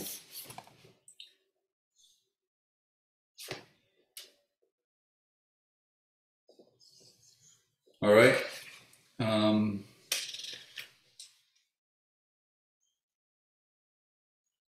Ms. Pollock, you identified an issue regarding the amount of small parking signs provided. Can you describe the concern that or the question that you wanted to raise with that? Oh yeah, it had indicated that I was a little confused whether signage. Sorry, I'm doing 2 things at the same time. So I believe the application said that parking spaces shall be designated to each specific unit and will be marked by small signs in front of each space, i.e. reserved for Unit 1. And then also all tenants would have like a parking sticker you know, the building commissioner and I questioned whether is it redundant or sort of a visual eyesore to have 8 individual small signs to say, you know, reserved for unit A versus reserved for unit B. And we're suggesting that, you know, you could just have one or 2 signs that say reserved for tenants of this property. All other vehicles will be towed. The applicant isn't proposing any guest parking spaces. Just you know, reduce the amount of signs on the property was sort of our suggestion. Mr. St. Hilaire? That we have no issue with that in the application. I apologize if the language was confusing, but in the application, we would only install signs if the board so requested. So we're happy to have fewer signs. That has worked well in other properties that we manage. We will include the parking plan, distribute that to the occupants so they know where they should be parking. And that has worked well on other properties. So we're happy to be void of any signs or all signs. I do think that a single resident only sign could certainly be appropriate, but we are not asking for any additional signage, anything beyond what the board would feel to be appropriate. So I think what's a bare minimum here is that it's resident parking only. You only have 8 spaces. And if you wanted to delineate it from unit A and B, that's fine.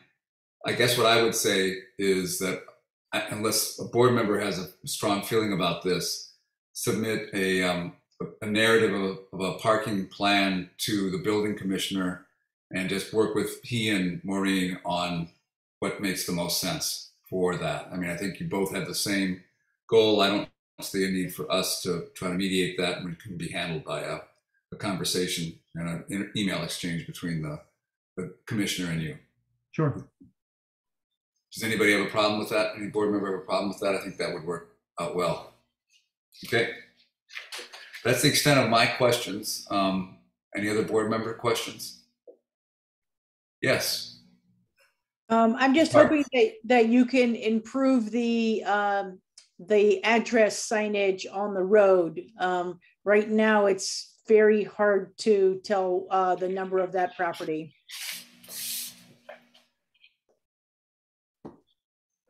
Yeah, I second that. I had a hard time finding it too, so I hate to be an ambulance on a dark night. So when you're dealing with the parking sign, conversation with the building commissioner, present to him also a mock-up of a sign for the address off the street. Sure, I think that could certainly even be accomplished by 4-inch tall lettering on either side of the mailbox. I believe the fire department requirements are 4-inch tall lettering, and we'd be happy to comply with that both on the mailbox at the edge of the road and also at the facade of the structure. All right. Any other questions or comments from board members? Anything from the staff? You need anything more, Maureen? You got what you need? Good. Okay. If there's no other questions from board members, we should open it up to public comment. Maureen, do we have you, Mr. St. Hilaire? You can close off your sharing, and we have John McLaughlin. McLaughlin. Sorry, I might be mispronouncing your name. If you could state your name and your address. Yes, this is Attorney John McLaughlin. I'm at Green Miles Lipton in downtown Northampton. I can't be seen. Is that intended? It is. Yep. Okay, fine. You don't need to see me. I'm ugly. So, I have to apologize. I was retained today by the direct next door abutters. My clients, Carmen Rolon and Roberto Alejandro, and they own 84 Pine Street, which is the property to the east. As you look at the property, it would be to the right of on the plans. They're longtime residents of this neighborhood. They built their home in the 1990s, and they see this district and the street as having mostly owner-occupied homes. There are a few multifamily, and many of the multifamily are themselves owner-occupied. They've had a problem with this property as it exists under the applicant. And I believe if you look at the prior owner, if you look at the deed into this current applicant, I believe the deed into him is from the principal of the LLC that owns it now. So it was sometime an internal transfer. So this property has been under the same beneficial owner for years. So complaints, even if they go back, are essentially coming back to the same person. My client has complained multiple times, 3 or 4 times, about noisy parties at this location. Now, just today, I went to look online in the planning department, and I found a document called Complaints Filed with Town of Amherst on Properties Owned by Kilrain Properties LLC, prepared by the planning department staff, dated October 21, 2021. It shows an enormous amount of complaints on properties that are owned and managed by the applicant and the same management company. It looks like there were 14 properties owned as of, if the planning department's records are accurate, there were 14 properties owned, and 11 of them have complaints, and 8 of the 11 have noise complaints with arrests, and 1 of them has 6 noise complaints, 1 single property. And I'm sure that these records are understated because my client has complained 3 or 4 times, and when you look at the record for this property, it says there's no complaints. So I believe what could be part of the confusion is that Amherst does have a particularly unique registration apparatus for registering rental properties and making complaints through there. So it may be that those are the only complaints that are showing up. I just want to make it clear that there are many, many more complaints out there than are showing up. But even if you look at only the complaints referenced, these are an enormous number of complaints for any one property owner. I'm a landlord in Northampton, been renting to students for years. I haven't had a single complaint against any of my buildings. This is 11 out of 14, 8 of them with enormous numbers, 1 with 6 noise complaints, and there's arrests. So looking at, I think the real big problem that I see is looking at the lease. And I understand the applicant spokesman said that this lease is just a sample. I think we need to see what the real lease would look like, because on the guest references provisions in the lease, it's very different than what they said in the application. They say they can have 20 people there, but the application says they can have 16 or 16 people there. So that's got to be clarified. And the application does say that the lease says that they could be subject to eviction. It's got to be stronger. I mean, the plans that they've been doing for years simply have not been working. And if you have 2 provisions of your special permit, 10.383 and 10.385, that specifically talk about a noise in the neighborhood. And I'm not saying this can't be fixed, but the language in the lease also talks about how it's subject to eviction on a complaint to the landlord or the agent. I think many, many people are not complaining to the landlords or the agents, and they're clearly not going through the administrative procedures that are set forth in the bylaws of Amherst. They're calling the cops, and those aren't all coming through. If they aren't, we know they're not coming through, because my client has called 3 times, and you just said, it says that there's no complaints, and he would testify there was. So Mr. McLaughlin, can you, yes. I didn't impose the time limit on you because I thought you were the only one, but can you kind of summarize it and summarize your comments? Okay. We're at 5 minutes here. Oh, okay. Well, the biggest problem is the noise provisions, the guest provisions, and that the fact that there's no condition in your proposed condition that would force them to actually take action against tenants who are violating it. They're just subject to eviction, and that's not working. The other issue is the parking. Let me just speak about parking real quickly. There's 8 spaces there, which I question because in the 1992 permit, it said there should only be 4 spaces there. So, and 2 of them are built within the 20-foot setback. So they better justify that maybe through non-conforming rights. I don't know how, but they're going to need more parking, or otherwise there's going to be an enormous amount of on-street parking, which will be severely detrimental to the neighbors. Already, my clients see, 5, 6, 7 people parking there now with only 4 bedrooms. You put 8 bedrooms in there, that whole street's going to be filled with guests many times. And just the plan that they have now is not going to work. You can't approve the provisions under the special permit criteria because looking at the record from your department, this is a horrible landlord. He's had huge problems. 11 out of 14, one with 6 sound complaints and arrests. They've got to do something better. I'm not saying they can't do it, but they have to do it much better. There has to be more. Thank you, Mr. McLaughlin. Thank you. All right. Are there any other public comments?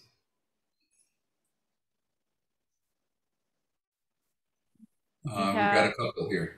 Yep, we have Killigan O'Connell.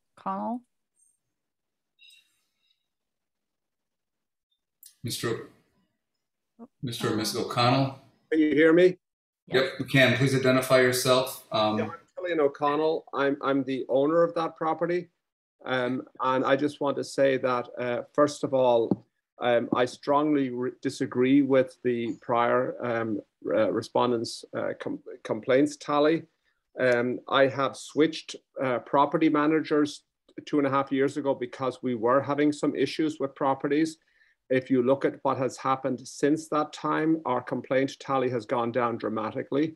Alan has been very much on top of issues like that because that is a serious concern of mine. I also live in this area and run a separate business here, so it is something that is a very major concern of mine. I do not want to be known as a slum landlord, which is a name that I know gets bandied around. That is a very, very major concern of mine. I have met 1 or 2 of the neighbors. They may not recall me, but I do some of the landscaping myself. I'm a gardener, so I've gone out and done some property management on that particular property a number of times. I think it was to the left of the property that I met the people. They may not recall me. I may not always be memorable, but certainly I have not heard of any of these types of complaints. They've not been forwarded to me by Alan and not even by my prior property manager on this particular property. And as to having a property with 6 complaints, that is something that is particularly new for me to hear. And I tend to be very aware of what's going on. I just wanted to say that in my rebuttal. Thank you, Mr. O'Connell. Are there any other public comments? There's a Mr. Alejandro. Okay, if you could, Roberto, should state your name and your address. Yeah, my name is Roberto Alejandro. I live at 84 Pine Street. I am glad that we had this opportunity to at least address the zoning board. And I am glad that I heard the owner of the property. I haven't had the opportunity to meet him. For the property management, this is just an addition to the portfolio of 14 properties. They plan to build a duplex, meaning more spaces, more tenants, presumably more income and taxes. For my wife and I at 84 Pine Street, this is our only property. This is our home.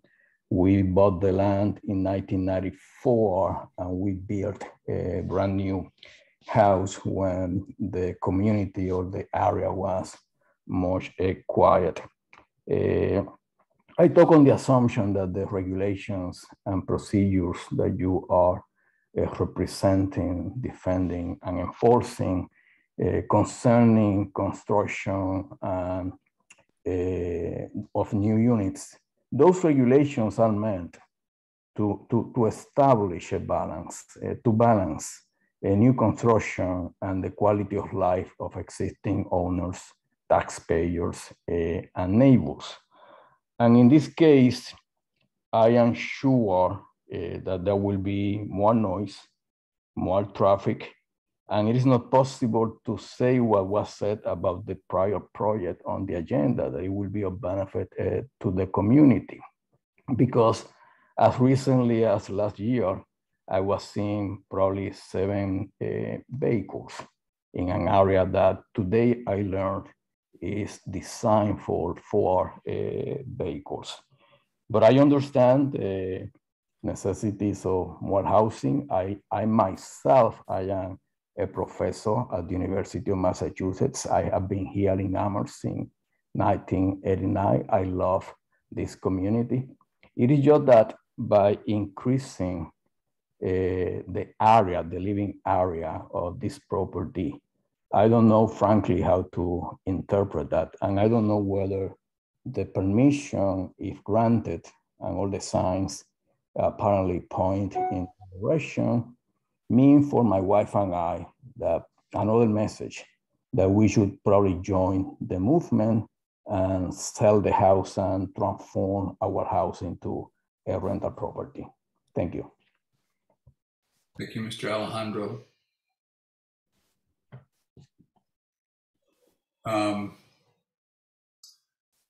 Councilor Pam, I see your hand is up.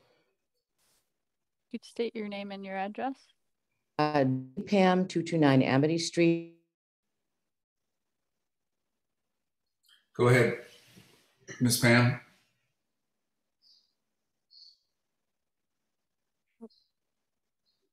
You are on mute. You should be able to speak.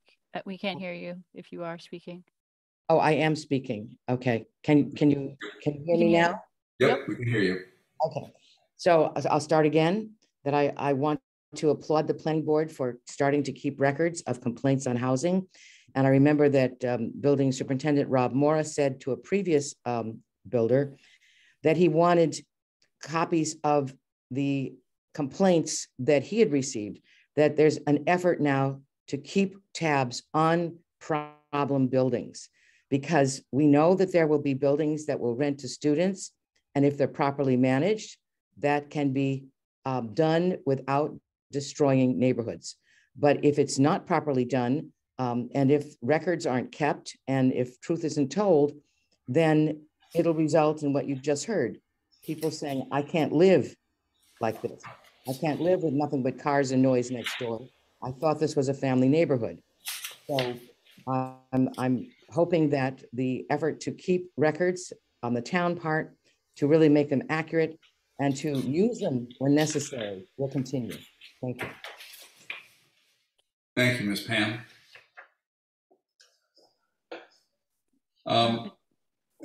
Any other?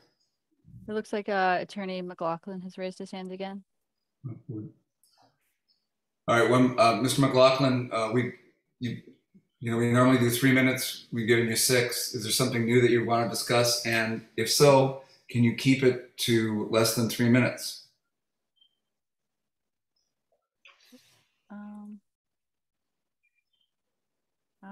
I am pressing. Can you hear me? Yes. Yep. Okay, so thank you. Yeah. You heard my request and my, if it's something that you haven't already spoken to, go ahead, but please keep it to about 3 minutes. Yes, it's just actually a point of order. I've given you the proof of what I have said. I've now sent an email of your records. These are planning department records showing the numbers of complaints on the applicant's property as of October of 2021. It's a 5-page document, your records. Unfortunately, with a PDF, and I have highlighted sections of it, so I'm not stating that the highlighted section is your records, but I ask the board to at least consider these records and see if there is something that could be done with the management plan other than just approve it again and add more violations to the pages of records of violations they have. I would ask that they consider this, and we have another hearing to consider this again. I hope you don't close the hearing tonight. Thank you. Thank you, Mr. McLaughlin. All right, I see no other comments from the hands up from the public. Our procedure is to allow the applicant to respond to the public comments. Mr. St. Hilaire, do you wish to respond to the comments you heard? If so, please direct your comments to us and not to them. I would like to respond, Mr. Chair. Thank you. One thing that I would like to clarify when the comment was made about the number of occupants. Currently, under the laws and regulations, both health and building code, we're allowed to have 6 residents at the property, 4 in the front, 2 in the rear. We're only asking to increase that by 2. So we're going from 6 residents to 8 residents. I'd also like to point out, as professional property managers, that we receive an email from Officer Laramie every Monday morning, and it outlines the noise complaints townwide.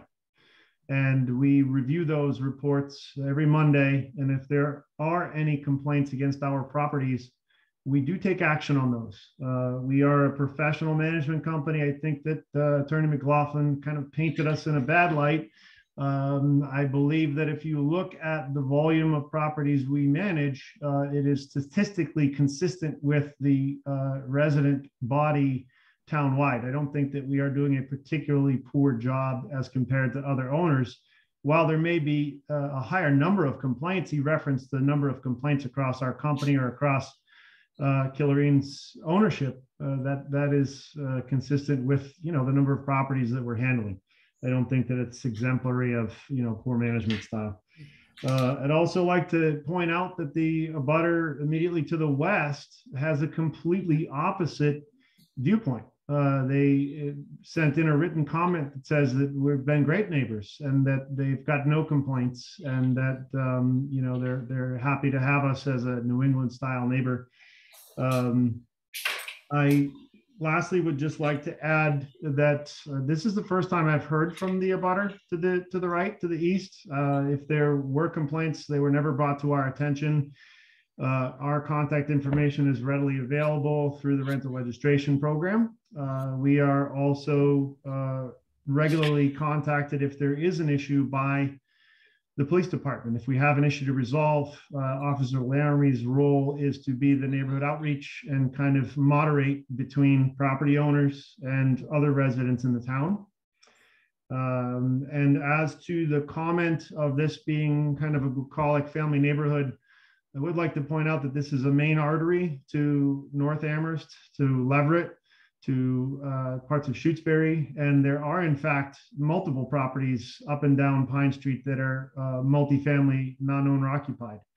I can go into specifics. We did provide that with the application, but this is not kind of a white picket fence, single family only neighborhood. It is a mixture of both owner occupied and non-owner occupied housing. Lastly, the abutter to the east mentioned that he built this house in 1994 and thought that it was a nice family neighborhood. I would like to point out that this property has been a duplex approved by the town since 1992. So the use of the duplex predates his occupancy as an abutter. And I believe that covers the points I would like to cover. Maureen, do we have copies of the lease? Yes, it was provided to you electronically. Electronically. Mm-hmm. I just wanted to add on the subject of the lease. It sounds like there was a claim made that our lease is inconsistent. I did pull that up while we were hearing the public comment, and on page 3, section M, it refers the limit on gatherings to the guest policy. And I believe the guest policy does spell out very clearly what our restrictions are, and those were even reviewed in the project application report to be appropriate. Could I say something? Please wait for the chair to call on you. Mr. Alejandro, is it something that you have not spoken to in your previous comment? Yeah, it is just a brief reaction to what the gentleman said about our community. He's not a neighbor here. And I would like to say something about that. Do it within 3 minutes, please. Yeah, in 1992, the house was occupied by the owner and her son and her mother. That was the occupation rate at the moment. It was a bucolic community in 1992, 1994. That is not, unfortunately, the plans that some developers have for Pine Street. I can count between 7 and 9 properties that are owner occupied.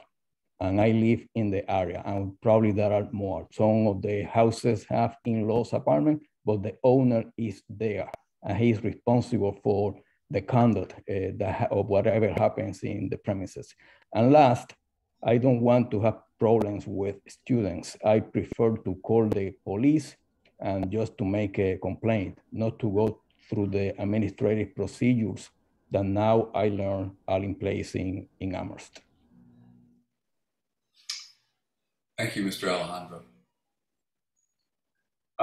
If there's no other comments, we're going to close off public comments. And I'd like to open it up to the board to discuss what the general feeling about this application. And then we can move to the conditions and findings if we feel ready to, or if we need for additional information.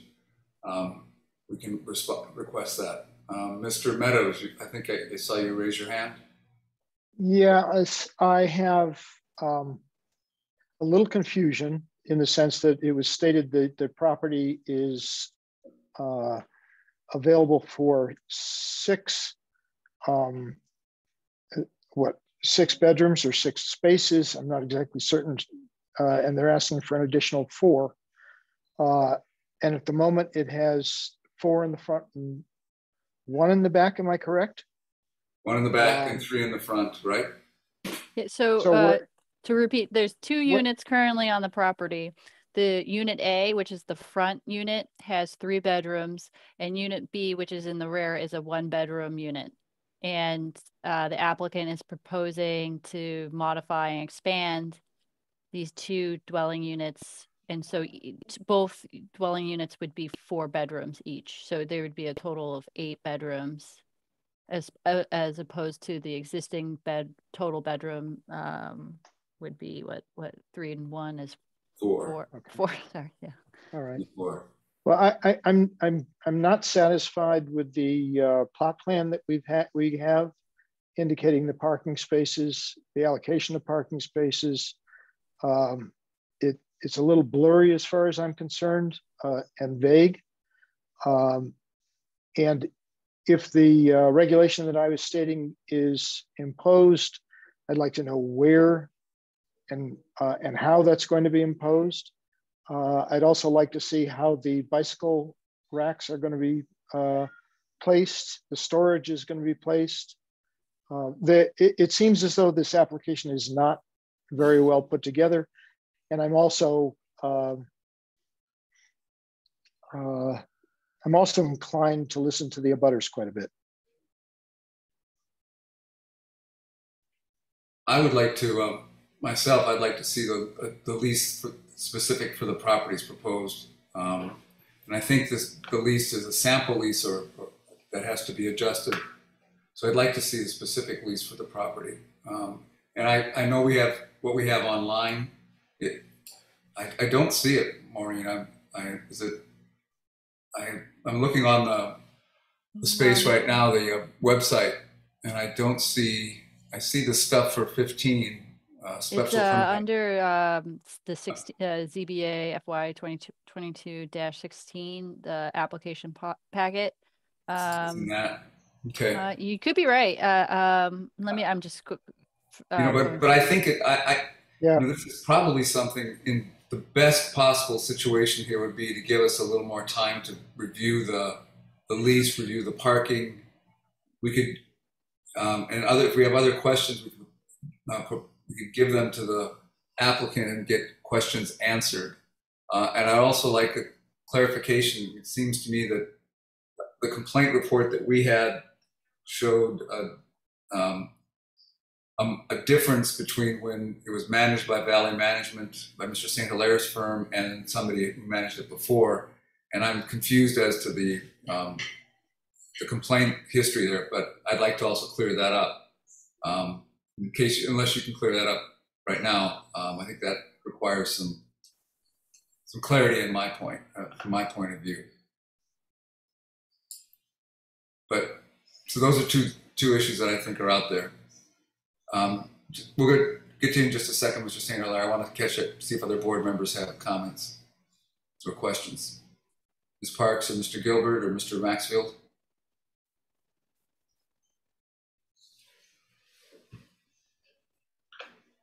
None particularly. Just echoing what Mr. Meadows had stated previously. Okay. Thank you, Mr. Gilbert. Ms. Parks? I guess I would like some clarification on the parking. So is the parking for 4 cars? I think it's for 8 cars. Okay. Yeah. 8 cars. Yes. So there'd be four parking spaces per unit. So 1 parking space per bedroom. Okay. I guess I didn't see that anywhere. Mr. Maxfield? Yeah, I was just going to say, I think I'm definitely going to want a little bit of time to review some of the complaints and to look at what has been said here tonight to actually see if I can review some of this material. So I definitely don't think I'm ready to make a decision on this one tonight. I don't know if it's something the board could or should suggest. I'll ask, your thoughts on this, Mr. Chair. I just know in the previous application that we had dealt with earlier today, I know Mr. Roberts had spoken directly to residents outside of CBA meetings to try to come to a consensus before bringing something to us. I don't know if we'd want to make any sort of suggestion about the abutter property management, maybe trying to see what these issues are and then reaching some sort of consensus, or if that's something that we would want to do in a meeting. I know that it creates trying to work these things out in this format can be a little bit difficult, where everyone has to direct their comments to the chair in a 3-minute format. Maybe that's something that where I'm saying I don't want to make a decision on this tonight. Maybe the rest of the board feels differently, but if that gives them 2 weeks to maybe get a chance to get in touch with each other, talk about that, and see if that is something that can be resolved, that when it comes back to us, hey, these are conditions we would like to see, and then to make all of our could make it a little bit easier on everybody here. I don't know if that's something you would recommend, Mr. Judge, or if you think that's a bad idea. It's not something I'd recommend that we facilitate, but I think just your comment is enough to inform the applicant that it's probably a good idea to reach out. But I don't think I don't think we have a forum for doing that outside of the public meetings. But I think your comment is probably a wise one and something that would make sense, and we've seen work in other situations. So thank you for that. Mr. Meadows, did you have another comment? I thought I saw you raise your hand, or it might have just been the only other comment was, I know given the distance that I am at, I did not get a comprehensive package. Yeah. And everything came in today, so there was not enough time to study it in any depth. And I certainly would need considerably more time to study. Yeah. A package. Yeah, I think we should. I agree with that, and I think that we should try to pull a whole package together, Maureen, get it in paper to us as early as possible, and think about doing this in 2 weeks if we can put it on the next agenda. I don't want to unduly delay the consideration of this one way or the other, but what's as soon as what's the quickest we can have it given notice requirements? Well, we would be, I would recommend that the board continue this public hearing to a date and time certain. Yeah. And so the next available time would be at the July 14th meeting, Thursday, July 14th. Yeah. And that meeting is at 6 o'clock. Okay, and so that we can satisfy notice requirements and all that at that time. Okay.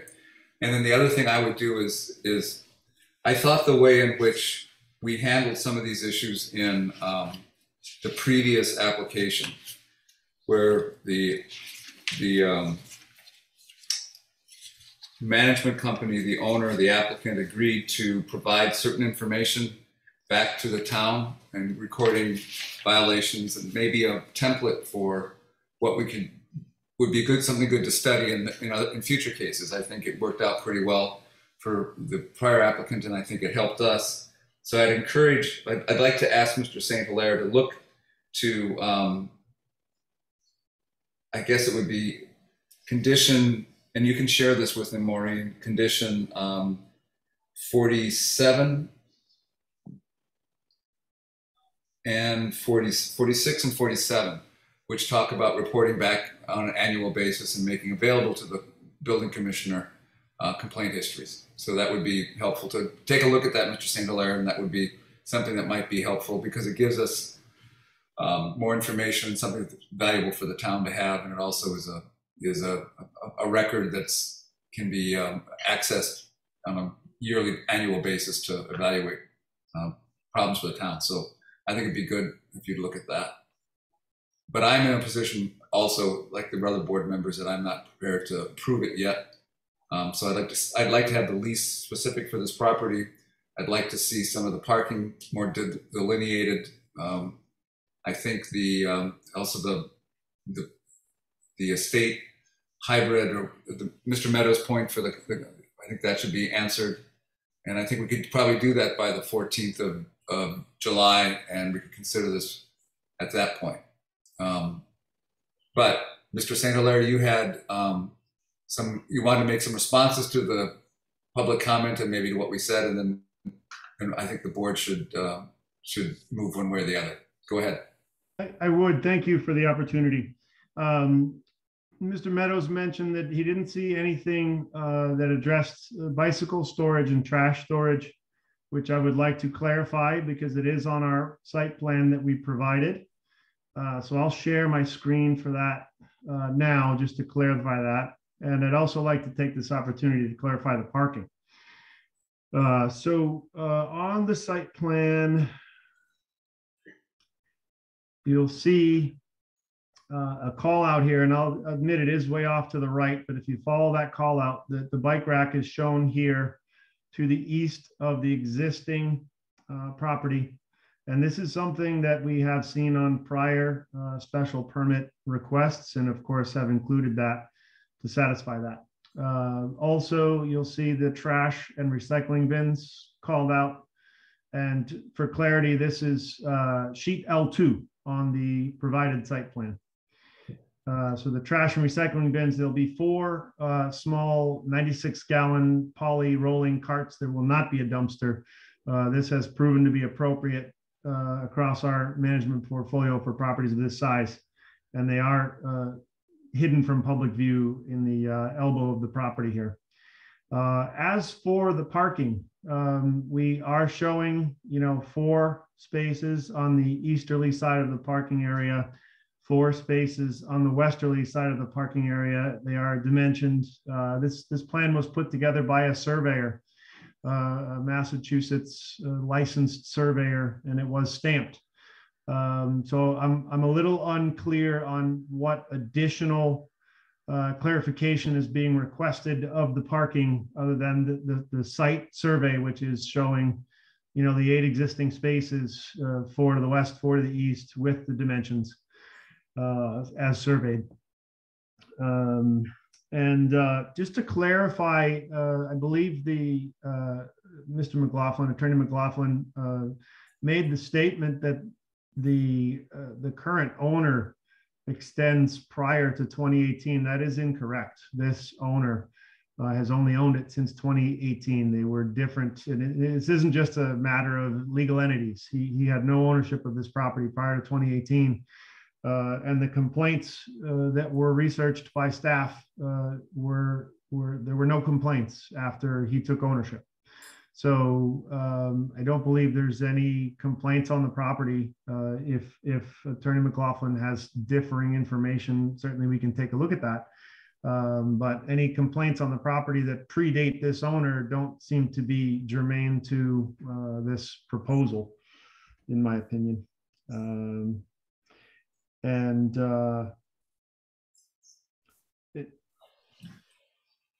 Just to clarify, also, Mr. Meadows seemed to have some confusion on the configuration of the property. And what I had pointed out was Unit A, legally, we can have 4 occupants. And Unit B, we can legally have 2 occupants. So that's a total of 6 occupants. And yes, the building count, the bedroom count is increasing. But the occupant count is only going up by 2. And if the neighbor concern is more people, more noise, more cars, it's only increasing by 25%. So looking at the number of bedrooms kind of paints a more bleak picture, but the reality is the number of occupants is what's going to have any particular impact on the property. Okay. All right. Thank you. Thank you, Mr. St. Hilaire. Any further comments from the board? If not, I'm ready to, we're approaching 9 o'clock, and I'm ready to entertain a motion that we continue this matter until 6 o'clock on June 14th, or July 14th. And we take it up at that point. Mr. Chair, it looks like the property owner, Milligan Connell, would like to. We're beyond that now. We're in a motion to proceed. We have a motion before us. That motion is to continue this until July 14th at 6 o'clock at our next meeting. Do I have a second? So moved. Second. Any discussion? If not, it's a roll call vote. Chair votes aye. Ms. Parks? Aye. Mr. Maxfield? Aye. Mr. Meadows? Aye. Mr. Gilbert? Aye. Great. We now have, that matter is settled. We're continuing it until the next meeting. The next order of business is public comment on any matter not before us tonight. So any matter except for the 2 applications we had on the docket for tonight. So if you do wish to comment, please raise your hand. Keep your comments to 3 minutes. I see none. The next order of business is any unfinished business or anything that did not come up before. That amongst board members, I don't see anything. Oh, Ms. Pollock. Yeah, so actually, and I forgot to bring this up to you, Steve, but I brought it up at the last meeting. So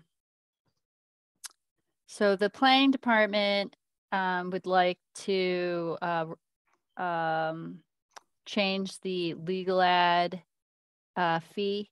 Currently, it's $75. And so for each public hearing under state regulations, a legal ad needs to be placed in the Daily Hampshire Gazette twice, 2 weeks before the public hearing date and 1 week prior to the meeting date.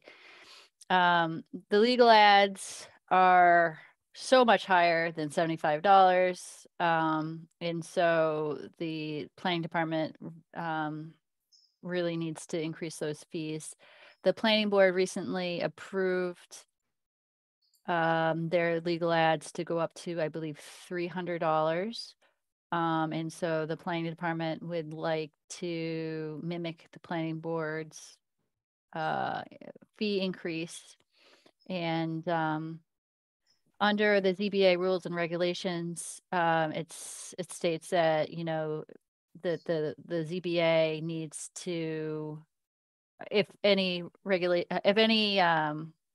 changes are made to the rules and regulations, that the ZBA needs to approve those, and that would need to be done at a public hearing. So we're going to ask that the ZBA hold a public hearing to review changing the legal ad fees, as well as reviewing the rules and regulations in general, to see if there's any other changes that we may find. I recently find a couple confusing sentences that I personally will recommend, but I just wanted to make that aware to you all that we would like to add that to a future meeting agenda. Great. And I guess when you do, there are other town boards and committees that require public notice, like the planning board and ZBA. The Conservation Commission also under MGL Chapter 40A. Their chapter might be different for the ComCom, but under state regulations, the Conservation Commission also needs to provide legal ads. So will you just fill us in when we do have this meeting, fill us in on what the other situations are with the other, if we're doing this across the board or whatever. Sure, yeah. You know, let us know. We don't want to be outliers, but certainly subsidizing notice for development it's costly, and we should we should be giving it some serious thought. Yeah, and it's not unique to Amherst. Every community is kind of grappling with legal ads and sort of the whole structure of how noticing these legal ads.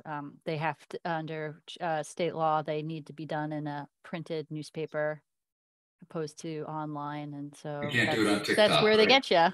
We can't do it on TikTok. No. Thank God. All right.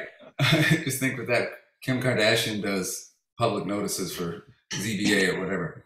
I can't imagine. Anyway, thank you, Maureen. We'll put it on the next. If you're prepared, we can do it for the 14th. Yeah.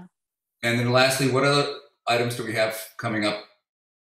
We for the do. 14th? This one? We actually I can't remember the exact proposal, but there is another special permit application for 485 Pine Street.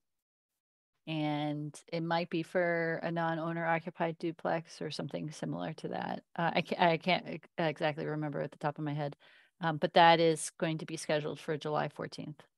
Okay. Well, if that's going to be scheduled for July 14th, maybe a map of the area and the type of houses for 485 Pine Street and along Pine Street might be helpful, so we know what the uses are and we can compare that, as opposed to just assertions from both the applicant as well as neighbors. Maybe we could have a map that shows us exactly what's going on. All right. All that's good. Anything else from the members? If not, I'd like... Just wanted to mention, I'm going to send you an email, Maureen. The next meeting's good.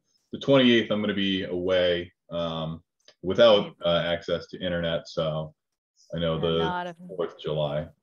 28th. Not available on July 20th. All right, cool. All right, thank you for letting me know. And yeah, so actually, folks, if you could take a look at your sort of hopefully summer vacation schedule, let me know if any of these meeting dates don't work. Again, the ZBA meets the second and fourth Thursday of each month.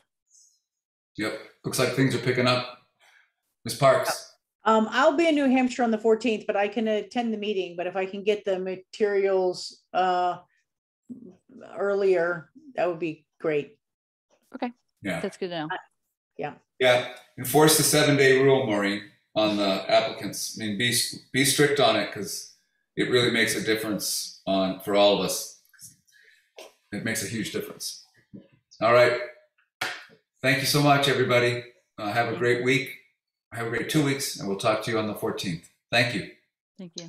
Motion to adjourn. Oh, motion to adjourn is coming. There's a second. Second. Any discussion? Well, there is no discussion on this motion. So, chair votes aye. Ms. Parks, Aye. Mr. Maxfield, Aye. Mr. Meadows, Aye. Mr. Gilbert. Aye. It's unanimous, and it's 9:01. Pretty good timing. All right, guys. All right. Motion passed. We adjourned.